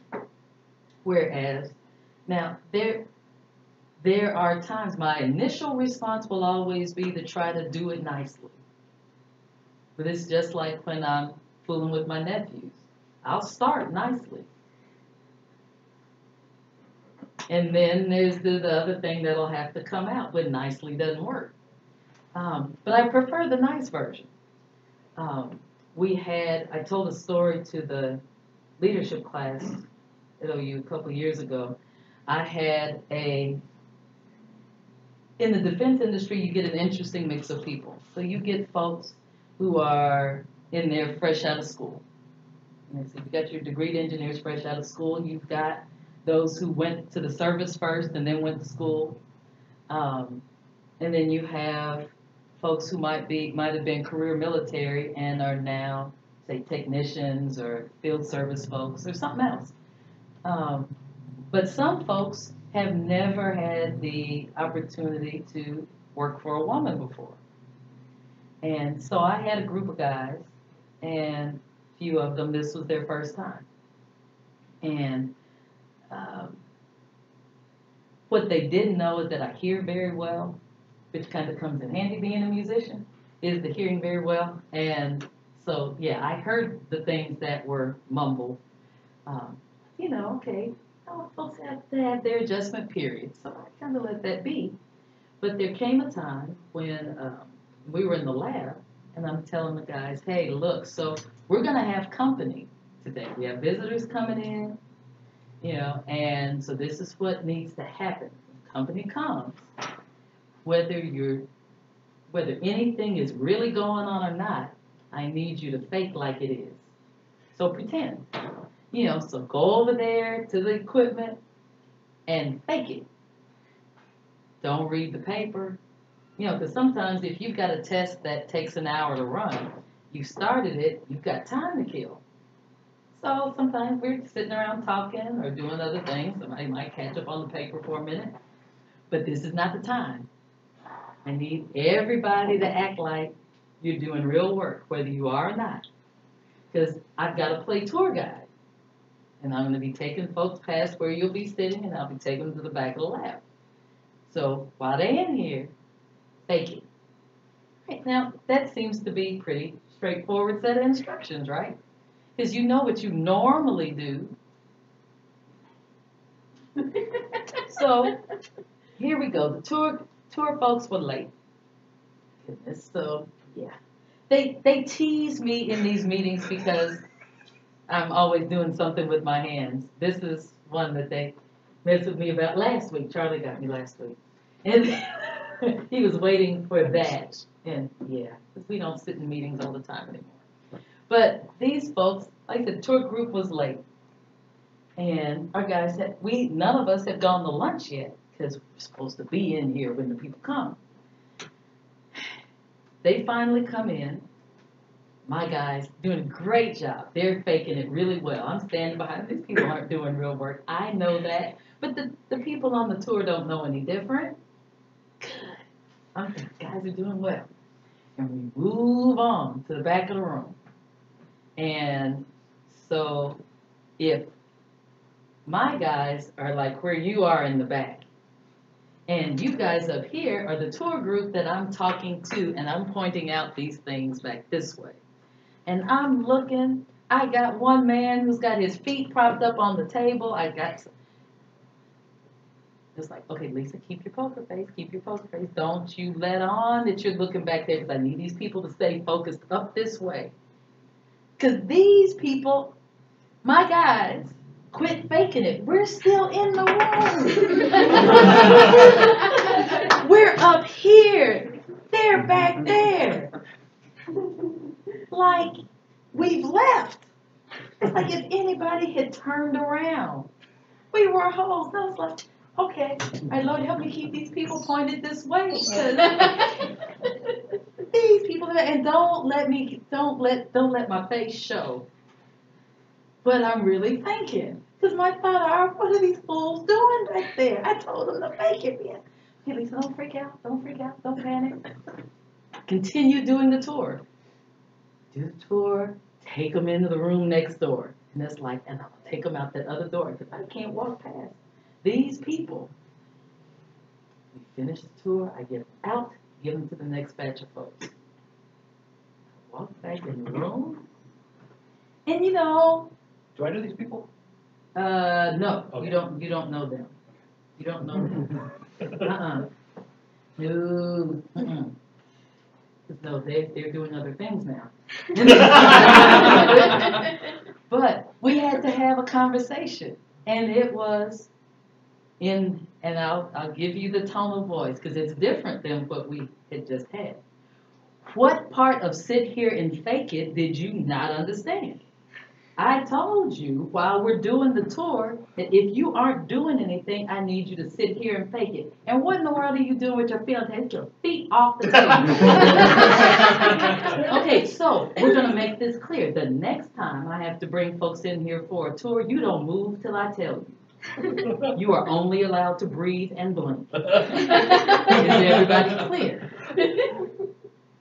And it's like, okay, I shouldn't have to do that to grown people. What part of sit here and fake it do you not understand? So yeah, so there are times when the not nice part has to come out. But I try to save that for when it's absolutely necessary. Because their understanding was bad. And I guess they needed to see a different thing to help them understand, no, this is how this is going to work. But yeah, in general, things go pretty well. So we'll do one more question or two, and then we're probably going to have to bail out of here because one, it's 7:34, and we do have to drive back to Dallas. So did y'all have any other questions? So how many other women are in your area? I mean, are there other, or do they feel intimidated to apply to work in engineering? Or? So there are. So unfortunately, I can't count them. One day we will be at the point where I'm not able to count. But in my regular daily thing, there are two others that I encounter on a regular basis. We're not doing the same thing, but we're on the same project. There are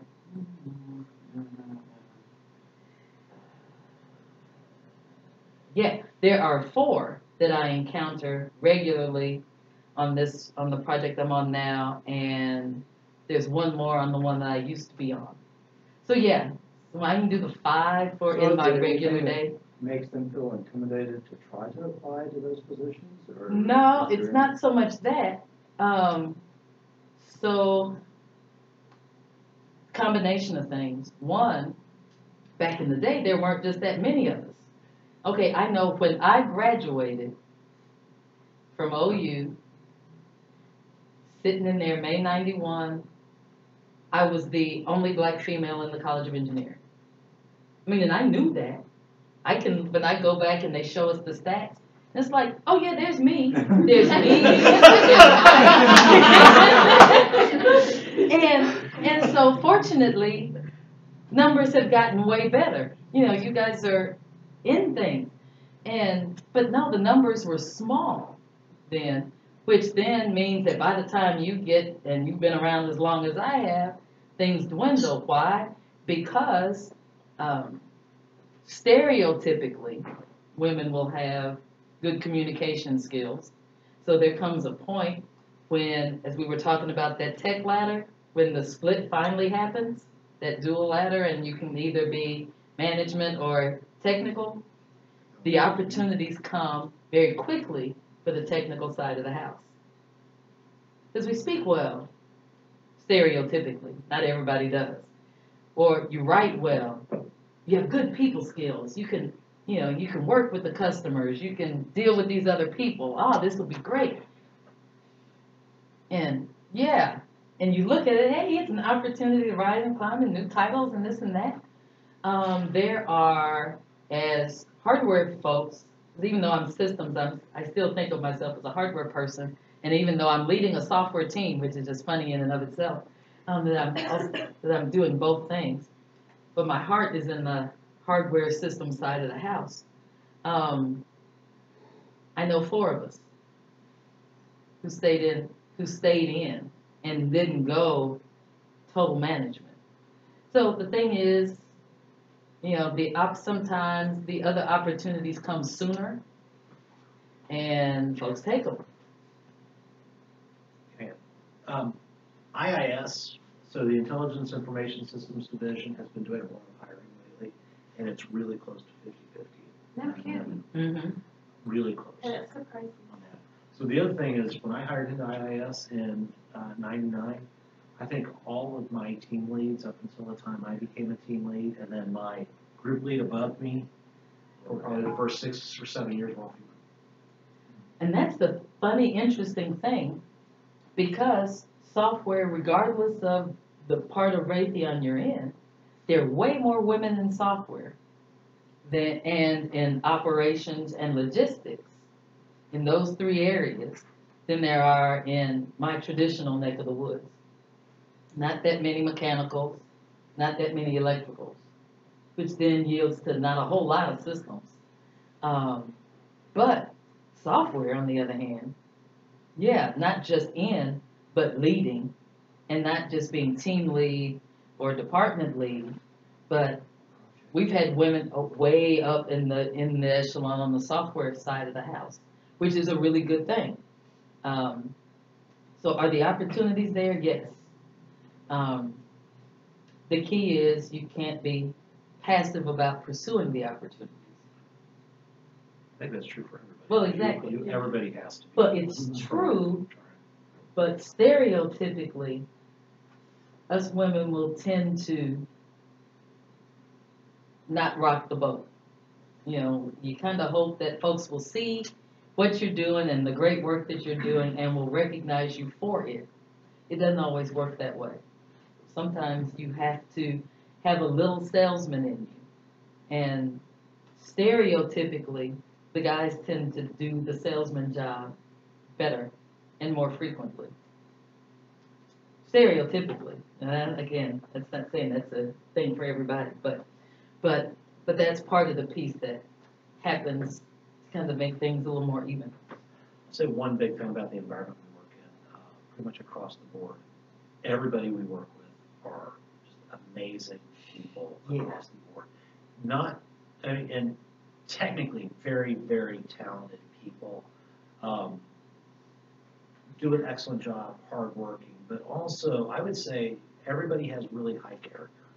They're good people. I think some of that comes with the whole background investigation that we have to have. I mean, they go back 7 years and who we know and who they know and who knows, and it goes all that. But just so the character and the quality of the people we work with is amazing. That helps every day going into work. It's so much easier when you go to work with really good people that you know and trust and who can really care about the job. Yeah.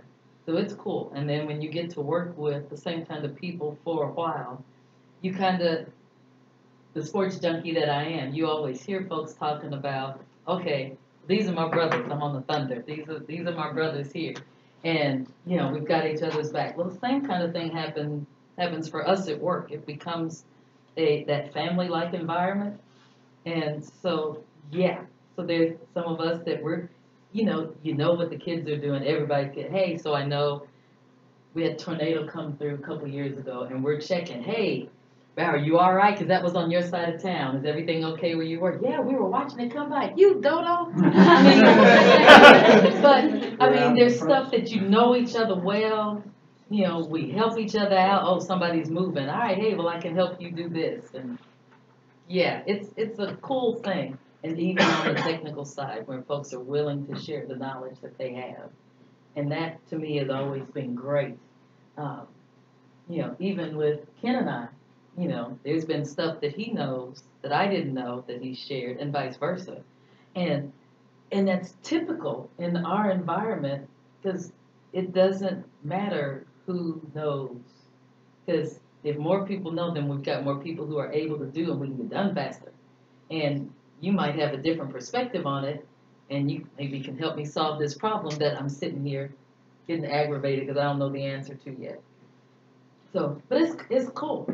I like it. Like I said, it's been 29, and I'm still there. So that's cool. So anything else before we run away? So is everything that Raytheon does involved in the defense industry? Predominantly, yes. So in general, we are a defense contractor. There are some other aside things. So whether it's defense or government related, so you can kind of put it in that bucket. But that's mostly us. We tried commercial divisions before and always failed and sold off. Yeah, it wasn't a thing. Commercials are different. Do well. Different business model. Yeah. How should we get in touch with you if we want to follow up, if we want to learn more, ask further questions? I will get your dad my email address, and right. y'all can do that. Yeah, well, this is cool. Well, thank you for coming. Hey, you're welcome. Glad to be here. Awesome. And cookies. Bring a cookie for the road. Yeah, exactly. I might eat it before we get to the car. There's also some oatmeal. Can we get a round of applause?